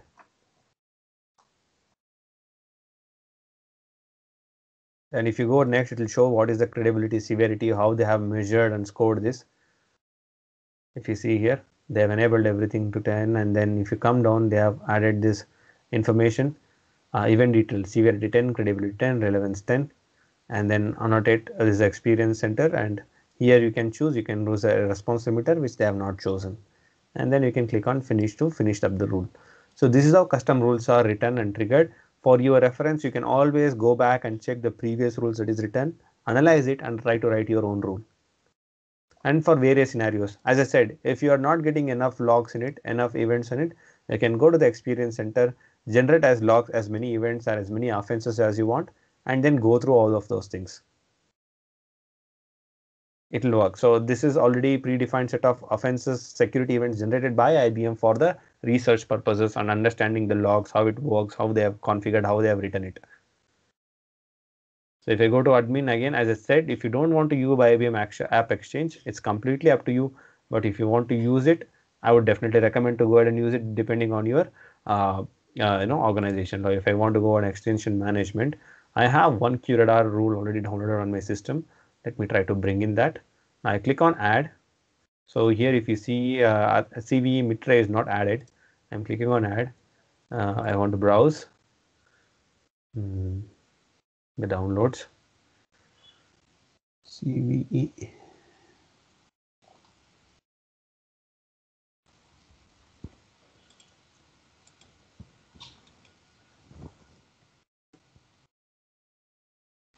So this is a Linux pack XML file.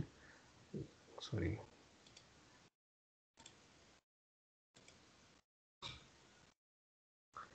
Okay. So if you see, this is the zip file. I'll open this and I'll click on install immediately and I'll add.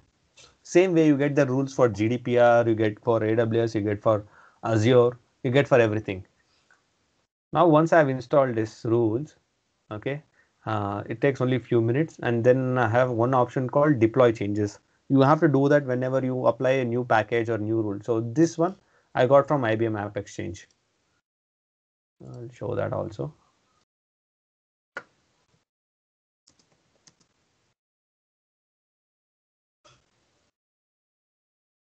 And here is the CVE Linux Mitre.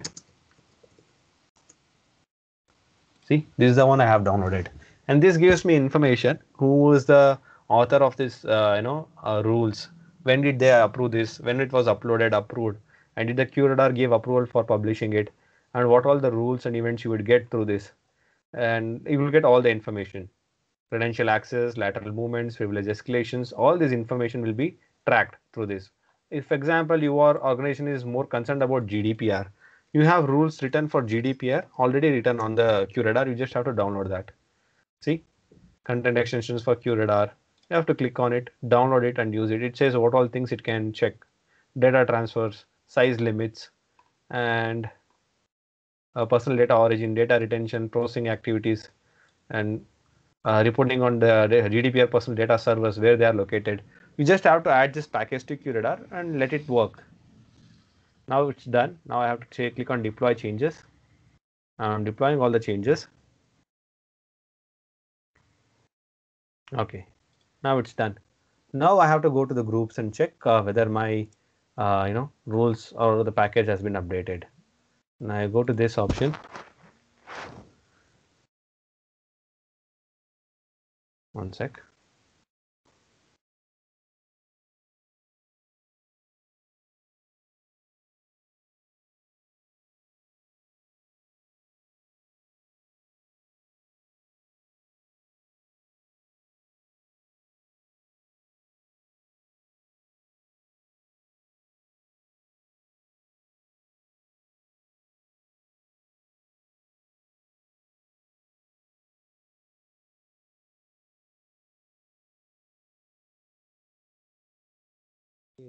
And few of them ask like whether I need all the rules.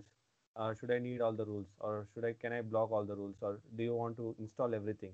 So once you click on this extension, right, you have a groups place where all these rules are there.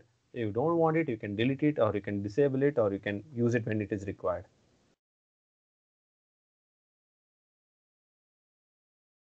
Waiting for it, the completion. else you will not get this in the, yeah, what happened?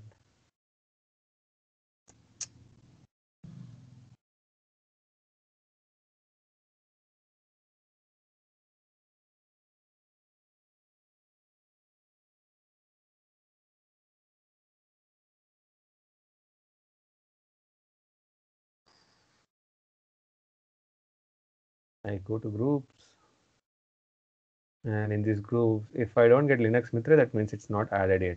So if you see in the L, the Linux Mitra is not added. Yeah, here it is. It's getting added. So whatever is installing right there, where is it? Done. Installed. Now I go back.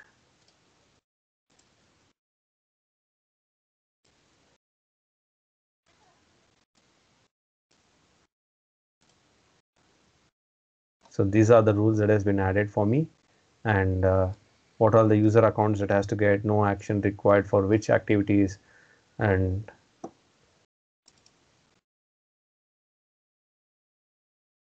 okay. For example, you don't want anything that is particular to you, that is for only Linux. You want adjust everything, you want to add everything, you want Amazon AWS thing also. You just have to enable, assign those groups, add it, done. It gets added for that also. So similarly, you have for Amazon AWS also. Again, you get the CV Mitra here. It got added to multiple groups. So for Linux issues, whatever I had, I try to move a rule into Amazon AWS and use it. And if you don't want anything, click on it. You try to edit, change, copy, or create a new group. Make your custom groups based on what you require. Let me stop these alerts since it's going from long time. Okay. So that's about groups, rules, and configurations and other things.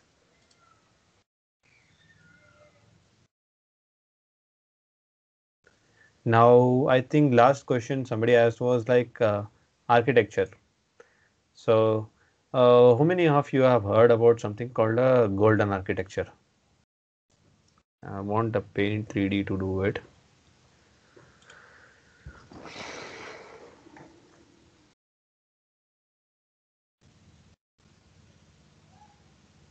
And 1 minute, I'll just stop the screen for a while so that I can get the download of the golden architecture diagram.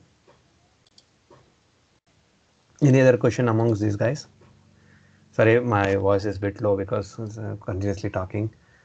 Sorry, tell me. Yeah, any other questions in this?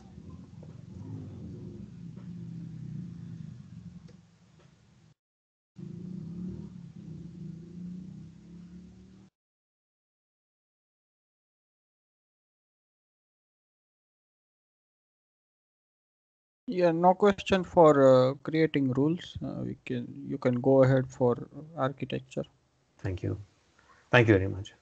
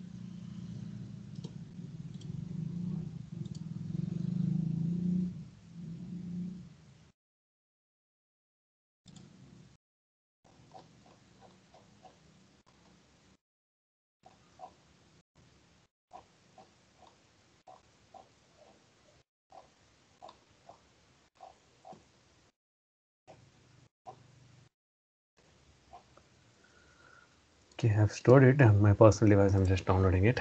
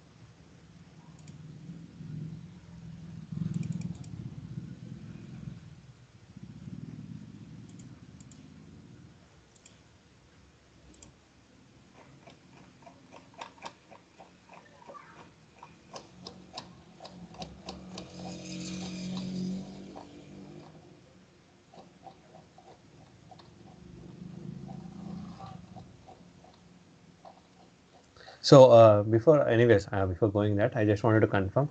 Most of you are working in the organization, right? So, may know how is your current architecture? Is it a segmented with the proper network segmentation and segregation, or it's without any segregation? It's a flat network. Like, how do you come across in your organization that you have seen so far? So I can give an overview like why the architecture is properly has to be designed from the very beginning and how it has to be good.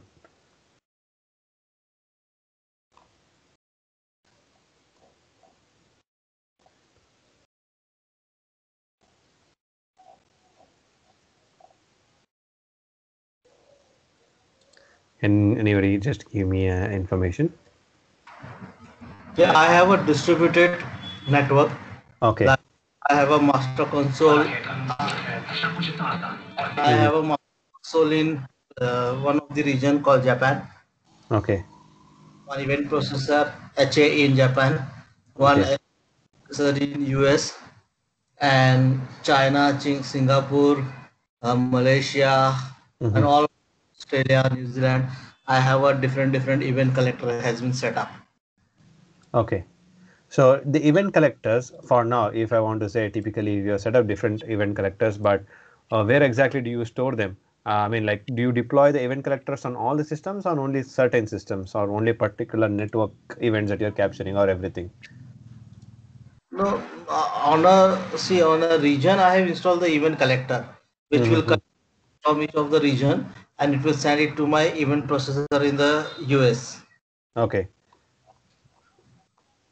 But how do you identify? I mean, the main question was like, how do you recognize? Okay, for these systems, I want to you are collecting or aggregating logs in one particular location and then spreading it across, or installing the agent on it, or you are having the connectors deployed on critical systems alone. No, see, event collector is not an agent component, right?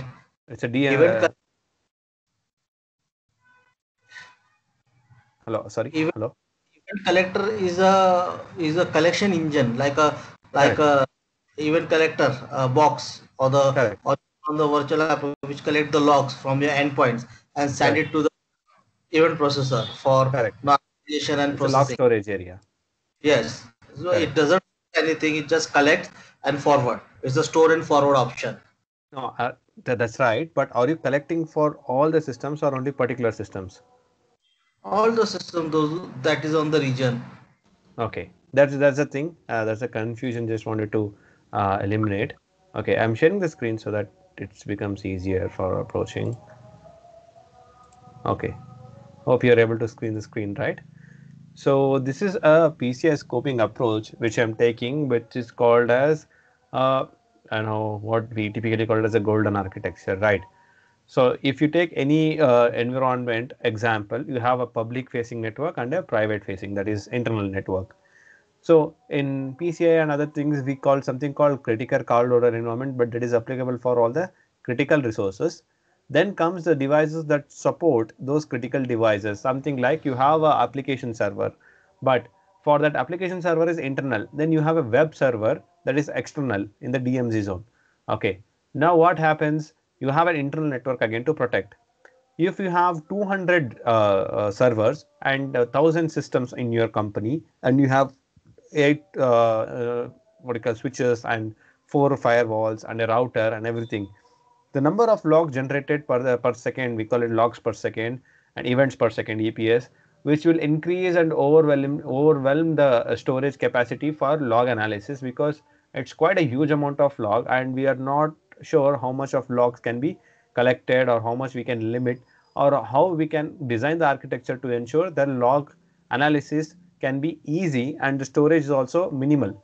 So what we are trying to do is we are not saying that we will collect each and every log that comes out of the system from every system that we have.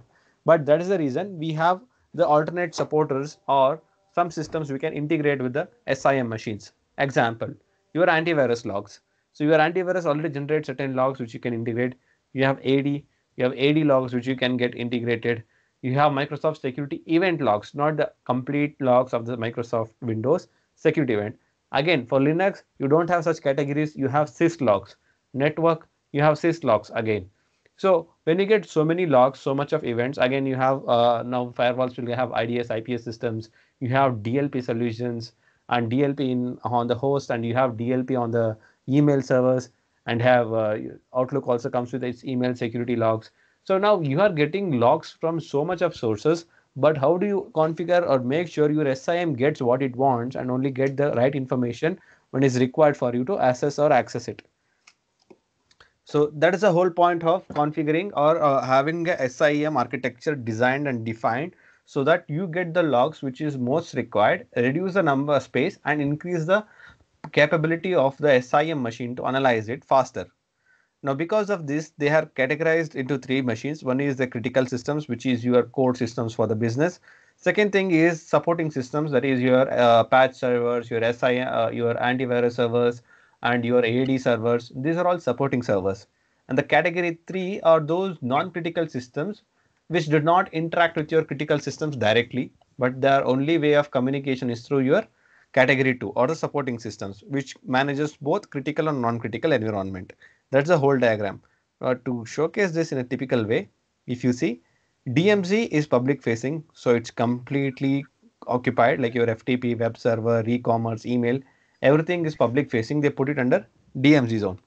Now your internal server form, where you have application server, database server, file server, those comes under your internal form server. Again, to balance these two, you have something called, I'll take the highlighter just to ensure.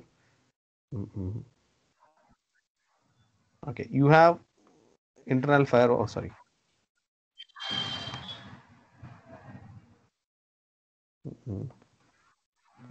You have internal firewall.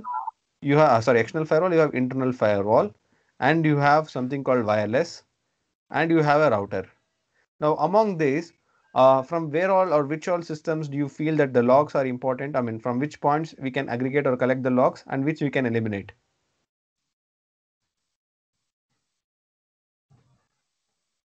Tell me, I mean, I'm asking in random. If you want to ensure that these are the so many systems that you have, what all logs would you get?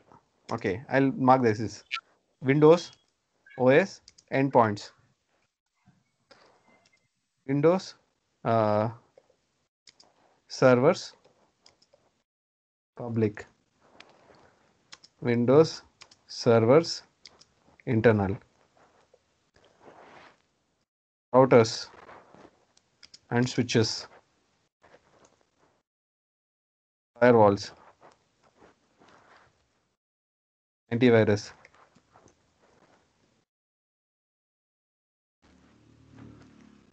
DLP,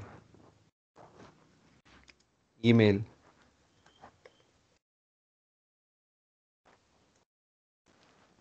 Again, you have Linux OS, Mac OS,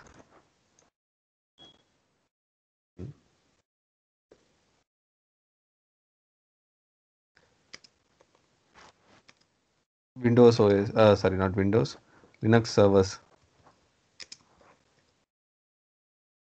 Apart from all these things, again, you have cloud environment, which is separately managed and handled. Now, if you want to design an architecture and give an overview of installing QRadar and configuring or getting the events onto your, the event processor or the log storage area, and then you want to process it and find out the events, you have so many sources from where you get events generated each and every second in the organization. So, what do you think are the core critical points from which you can get the logs first to act upon, or the entry and exit points? So for my organization or network, my only source of entry is through my firewall, and the exit is through firewall. And if I have any other system such as VPNs configured, well and good. If not, if I allow my endpoints to communicate to the internet directly, that means again it's a major risk. Now whatever happens on my endpoint also should get notified to me. So how do you ensure that in your QRadar or in your systems these things are taken care and handled? So that's the reason we follow something called golden architecture principle. To ensure, first you have to segment and identify your critical assets and resources, which is public facing, which is internal facing, and among them, which is your public firewall, which is your internal firewall. And on your systems, what are other technology solutions do you have? Because adding too many connectors to your SIM also slows it down, because it cannot handle too much of information, or it can cause more cost to the company. So that's why you have to keep these things in mind while designing an architecture. So what I'll do, I'll get the firewall logs, which is very much important for me, so that my both internal and external firewall logs are getting monitored. That's one thing. Now, in my network, the most important servers I do have is my application server, database server, and file server, where my data is stored or managed. But you have other lot of different servers to do the same task, but it is not critical. You try to eliminate as much as possible. If not, you want it still. Okay, you have endpoints with the user account names, and you want to work with the username details and accounts. You have AD logs which generated. You can integrate the AD logs directly for user account as successful and failure. But again, you have an endpoint logs. In endpoint, again, you have to target and filter out what kind of logs you want to fetch, how much you want to fetch, for which network. So the best thing to do is club that network. You have a list of Linux machines, put them under one network. Or if you are having one particular division, like something like a finance team, admin team, you have IT team, you club them under one network group, and among that network group, you try to monitor the logs or the activities that is happening, which are core and critical. But if you enable collecting the logs for everything and then moving it and storing it, maybe per day even 5 GB won't be enough for an organization size of 1000 or 2000 employees, if we get so much of information per day. So we have to always think about minimizing the risk, minimizing the size, improving the efficiency, and designing the connectors appropriately from where exactly the logs are getting pulled up and stored. Now, if you have the log collectors and log processors, now log processor is one thing where your logs get sent, but how much of log will you send to it? Because you might get charged for the space. If you're increasing your in cloud, again you get more charge because you are using more space, and you're using more resources to go through those logs, because applying filters, identifying those events, it's quite difficult.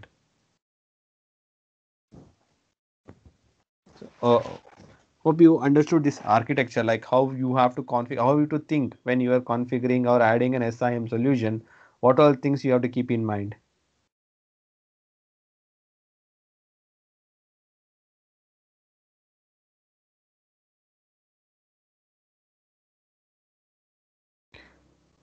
So this is the configuration architecture. Apart from this, is this the question that you asked about SIM architecture, or you want to know like how SIM is designed, or added?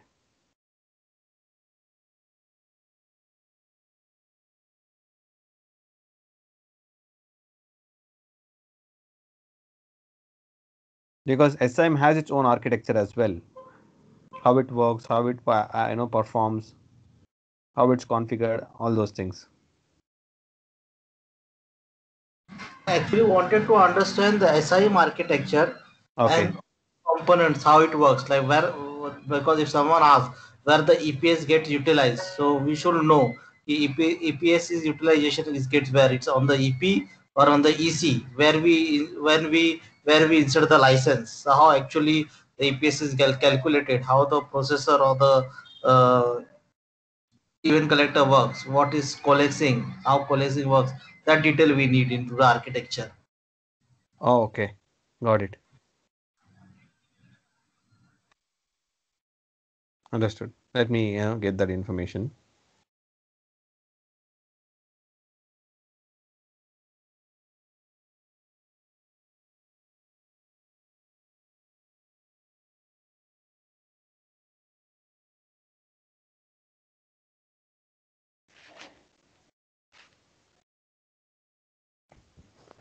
I think I had gone through this before, so not a problem.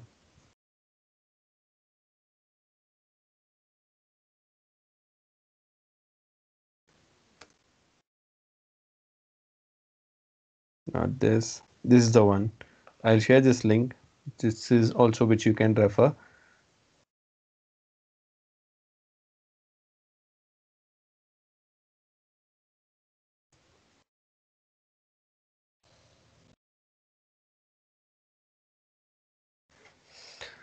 So this is the QRadar architecture when it was properly defined. So we got to go from the bottom, that is from the point one. Okay. So for event data, if you see, there is log source from firewall, which I was saying, log source from Unix and servers, which is again syslog, which I said, and log source from proxy servers and Windows servers. Now again, you have other data which is from QRadar Risk Manager, packet capture for forensic and scan data, witnesses, all those things you can still get. Now what happens is the first thing is your event collector and flow collector, and passing the normalization. That means you collect all the information and you send the information to the data processing, where you have event processor and flow processor, where exactly your data storage and custom rules get triggered. And third thing is your data searches, or the graph reports, alerts, and your dashboard, where this is actually showing the entire information, how it works, how it operates, and how the information is flowing within the QRadar, and how exactly it actually manages all these components and other things. So this is where exactly the basic architecture of QRadar is dependent on, and how it is configured and managed. I'll take you through other things as well. Give me a minute. Now if I go for QRadar components, okay, now we have collect EPS collector, which is event collector. Now event collector is nothing but it collects event from your local or remote log sources and normalizes raw log source events to format them for use by QRadar. So as I said, now you have keywords and other things for different log sources have different statements. Windows has its own statement set of logs. Linux has its syslogs. Your Cisco will give a logs in a different format. Now, using those keywords of IP, source, destination, all these things, QRadar understands the things in its own way, in its own statement, and it normalizes according to QRadar understandable format. It might be XML also, because I have one of the rules written in XML format. So understanding that, it sends it to the event collector for or coalesces identical events to conserve system usage and sends the data into event processor. Now, first thing is that event collector is taking all this information and passing it to collector, and collector, like coalescing is nothing but bundling. As I said, like correlation is nothing but you have multiple events with a similar type, you bundle them together and make it one. So getting those identical events and trying to conserve the storage space is why we use coalescing for. There's not much to it. It's just a simple technique to understand and maintain. Like you have one event which I showed earlier, like it will show like if it's the same event, how many times has it been repeated. That's nothing but coalescing. Where exactly did I get it? Okay.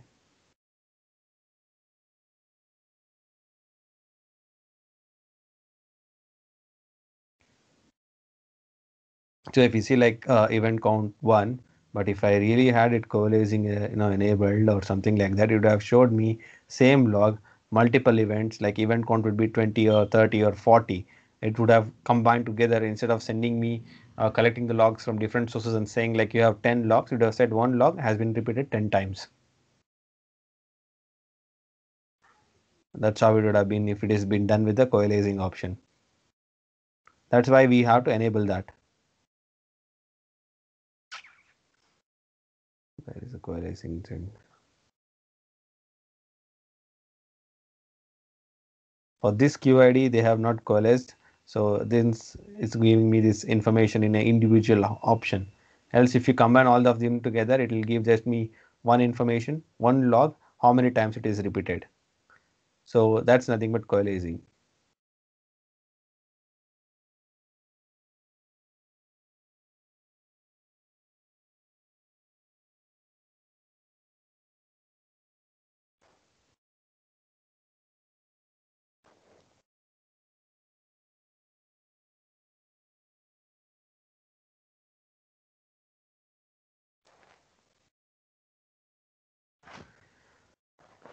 Then apart from this, you have event processor, which is your events per second license. As I said, event collector is nothing but your number of events. The events is just collected and sent to it. And to process it, you have EPS, that is events per second, which you have to write. If you coalesce, as I said, it'll reduce 10 events. It's just sending as a single log file. So that is where you get the major advantage of reducing the log storage space. Then you have Qflow connector, is nothing but connecting your the information to flow across the IBM storage and to the routers and gets the information.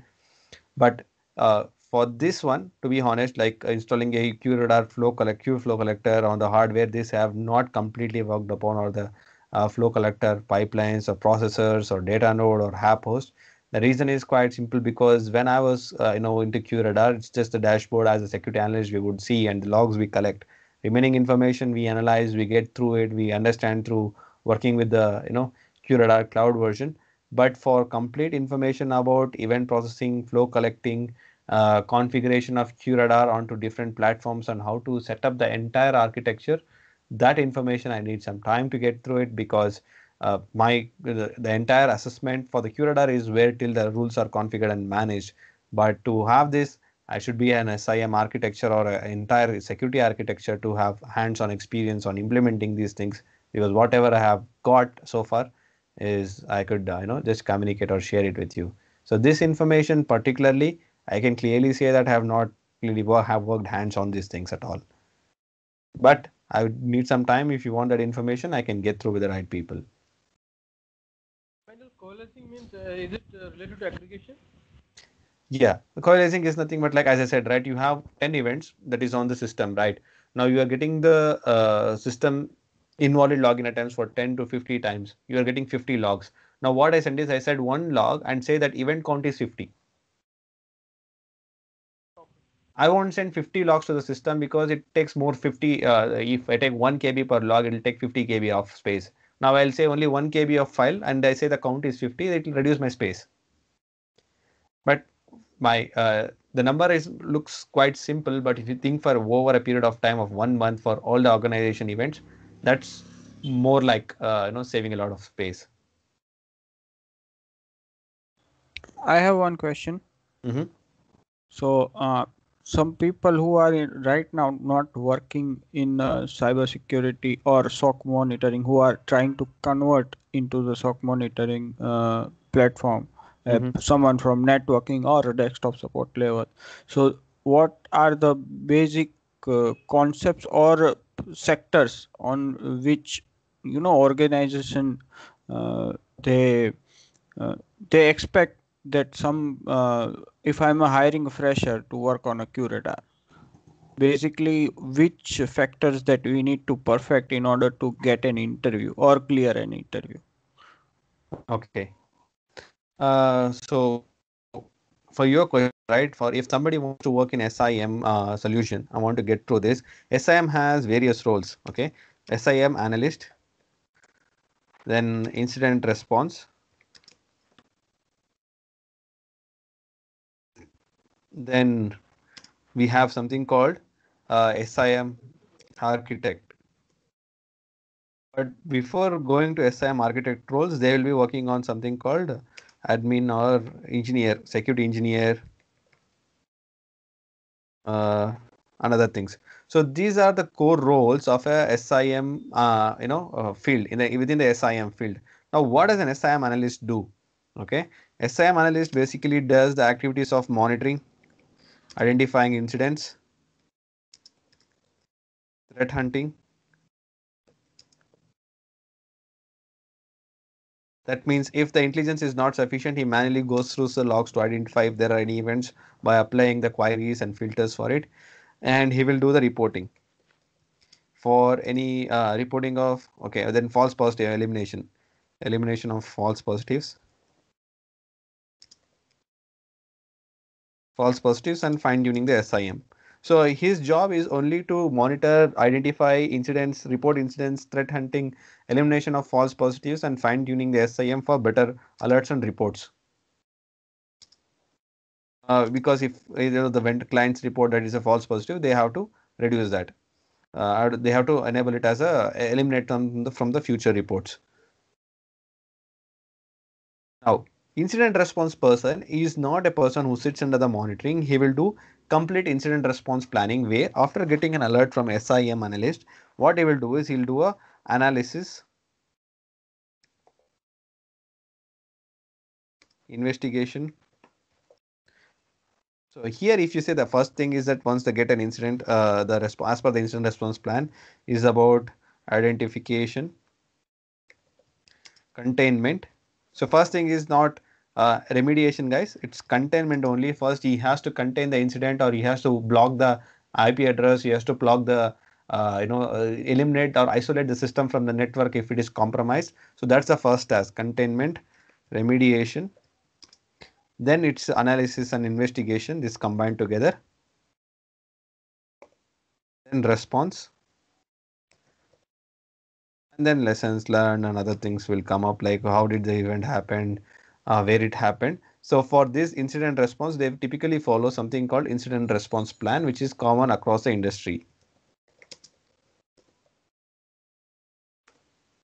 So no matter which profile they work, which designation they are in, incident response plan is always the same. The right image that you have to follow is these ones. This is not giving me not respond, recover. If something says detect and respond, don't believe that, because containment is the first one. It's not about responding is the next option. Yeah, this is the NIST diagram. So it's a preparation, that is your SIM. Detection analysis is what your SIM does and a level 1 analyst does or security analyst does. The containment, eradication and recovery is the thing, and the post incident activity is about your lessons learned, and all those activities will come into the picture. So this is what typically all the organizations will follow, no matter which team they belong to, which level they belong to. This is the same. You have to prepare, you have to detect. After detecting, the containment and eradication recovery is what the incident response team and post incident activity will they perform.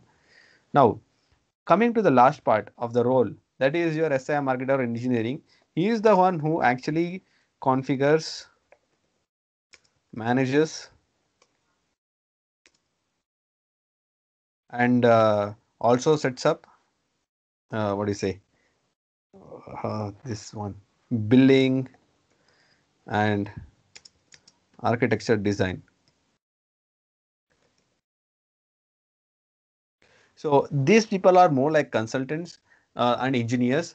They know to configure SIM solutions, they know to deploy it, they know to manage it, they know to fine tune it, and they know how to troubleshoot it. So these people will take care of the architecture and design of it. So the role is split across these three. But if you see in LinkedIn and all, sometimes they might ask all the three because that's a random HR thing they would ask. But the roles are segregated properly in SIM. The person who does architecture, he can't do the analyst role, or he might be from the analyst background but he still knows it, but he can't be efficient architect if he does not know the complete detailed information about SIM solution. Example, in certain companies, if you go as an SIM analyst, right, they have all the three tools, QRadar, ArcSight and Splunk.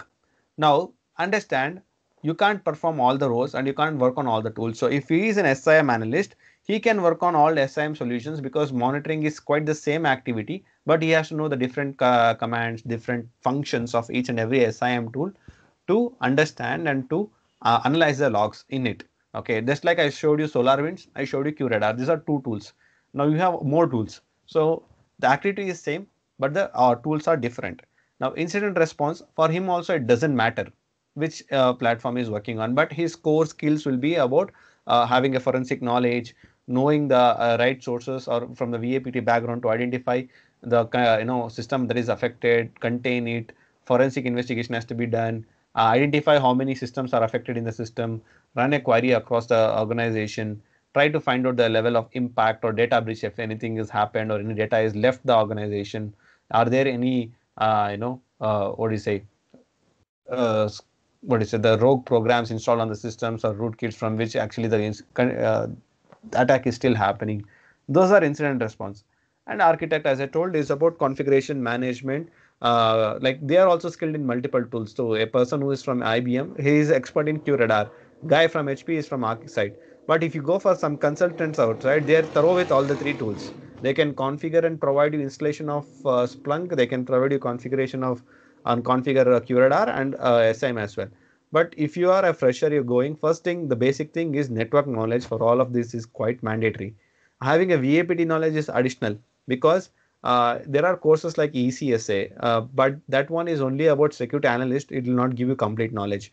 If you go for VAPT, you will know how the attack happens, how an attack is prevented, how the defensive controls are placed, what is the functionality of those defensive controls, which you cannot understand in a network level, because in a CCNA network or any other networking course or knowledge, you will understand about how source or how the packets work, how the network works, how the firewall works.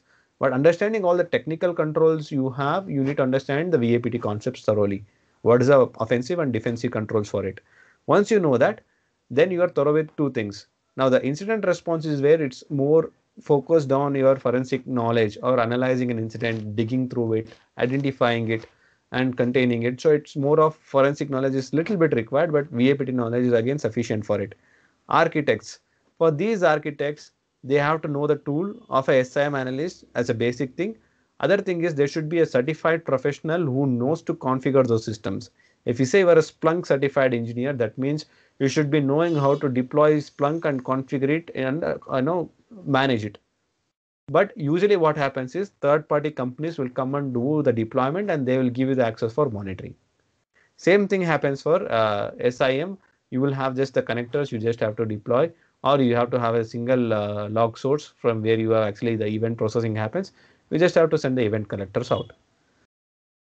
These are the things they would manage. It depends on the role or designation which they are asking in a job, what their exactly requirement is. So based on that, I would recommend if you are in the industry, not in the industry, be thorough with the VAPT concepts, be thorough with the network concepts, and you should be knowing about how this log incident response happens. This simple thing, incident response plan, how it works. In case of an incident, how do you contain the situation, how to manage the situation, and how to handle it or post incident activity. There are those things. Thanks. I'm Okay. already thorough with networking concepts. VAPT is pending. I'll go on for Mm-hmm. that now. You can understand like VAPT and forensic knowledge, which will give you a major boost for incident response and SIM both. Thanks for explaining in a good way the different roles. Thank you for that. Welcome. If you want any time, you can go to Naukri or LinkedIn. You can reach me out in LinkedIn as well. But if you see the roles, they clearly specify that like it's an analyst role or an engineer role or an architect role. Based on that, you can vouch for or you can join for a job. Yeah, so just wanted to know, are we done with today's course? Yes, Because yes, we are done. We are done. so the when we will be doing the incident response and incident handling. So actually, I wanted to complete the incident response today itself because incident response is nothing but a series of activities that you have to perform. Okay. So what actually happens in incident response? If you have a bit of time, I'll complete it in 15 minutes, if that's fine. Okay, so but I wanted to understand the full life because that Life is a cycle. role which I'm performing soon. So I wanted to understand in a very like deep manner how actually Okay. the works and all that. So if we can plan a session next time is okay. We can go to the response and incident handling both. So it will help. Okay. Okay. Let me check with them because basic incident life cycle is like I'll tell you. Then you, if you want an elaborate class, I'll talk to the management and see if we can have another session for that. Okay. Okay. Because So we have the course going on. So I think it will cover in there it's also incident handling and incidents. We are already registered for the course for the QRadar. So in that there is a topic. Yeah, you're right. We are expecting more on incident response, the policy documentation, plans, and even checklists. A lot of things need to be discussed, which is there in the on your portfolio. Yeah, that's right. Because if we don't know that, how we will handle the incident? Yeah, you're right. Because nowadays there are many roles coming out. If you see the job, they are mainly asking for the incident manager or incident response manager. So we need to know the inside out how actually if we how actually it works. no problem because see, since I came in today for the session, I was not aware of the pending activities. So that's the reason I said if you have any pending activities, you can let me know and I will handle it. So I'll talk to the management. If you want like incident response and management is one thing, and you need a checklist and activities list of things that has to be done in an SIM role, These two things I have noted. Anything else if you want, we'll arrange in the next session. No, that is the only thing. Like mainly the incident response and incident handling. If you can arrange one more session with us of 2 hours, that will be a great with the management approve. Yeah, sure, sure. We'll do it. Checklist we get on the net as well. What are the Yeah. checklists? No, I'll take you through that because see, even having a checklist, it's easier to say like, I'll give the checklist and you go through it, but it's not fair from my end because incident response plan requires a different set of mindset. That time you have to think more like a police inspector because if an incident happens, you have to be thorough and prepared because see, security analyst will just raise an incident ticket and will tell you like, okay, I found an incident, go through it. Now, how do you handle in terms of whether it's a legitimate incident or not? It's a false positive. If it is a legitimate activity, and in terms sometimes if you see that it's a ransomware attack, like without panicking, how to stay cool and how to still handle the situation, how to go through the steps one by one. What is a containment situation? What is the eradication method? What is the series of steps that you have to follow? All those things will completely take you through that. Not an issue. Yeah, the reason I asked because when we like I'm working with one of the MNC, so when Uh-huh. we deploy a solution or like when we design a plan, they also ask for the incident response plan. How Right. if the occurs, how will be the flow? So that's the because I haven't worked onto the incident response, so I'm a bit weak in that part No area. problem. See, that one organization also has to develop a document called incident response plan or incident response management. They have to define that plan. In that plan, they have to set up a series of activities like incident identification, date and time, and all those things they have to capture. Then, what is the core issue? So, whenever there is an incident, there is these things is common. The root cause analysis that has to be done, but the actions taken during an incident, like you have a response plan, right? You have to go step by step. Okay, you have identified, detected, now you contain the situation. First thing you ask them to is to identify the IP address and try to make sure that IP address is not connected with any other system in the network. You isolate it. Then you perform your activities to identify what is the destination IP address from where the attack is happening. You can block that. You can ensure that furthermore any other systems is affected. Is it communicating to that IP address? So there is two on for communication. There's ingress and egress. That means ingress is something where the attack is coming from, and egress is somewhere the information is flowing out of the network. You have to identify both the points because every time it is not the same IP address where the attack comes from and the data is moved out from. It will be different. So you have to think in that way, and you have to identify what are the list of checks you have performed for that incident. Like, okay, you have checked the system, you have checked the file, whether the you run the antivirus scans, you have made sure there is no rogue files on the system, you have scanned the network to ensure this IP address is blocked, whether you are getting any other alerts.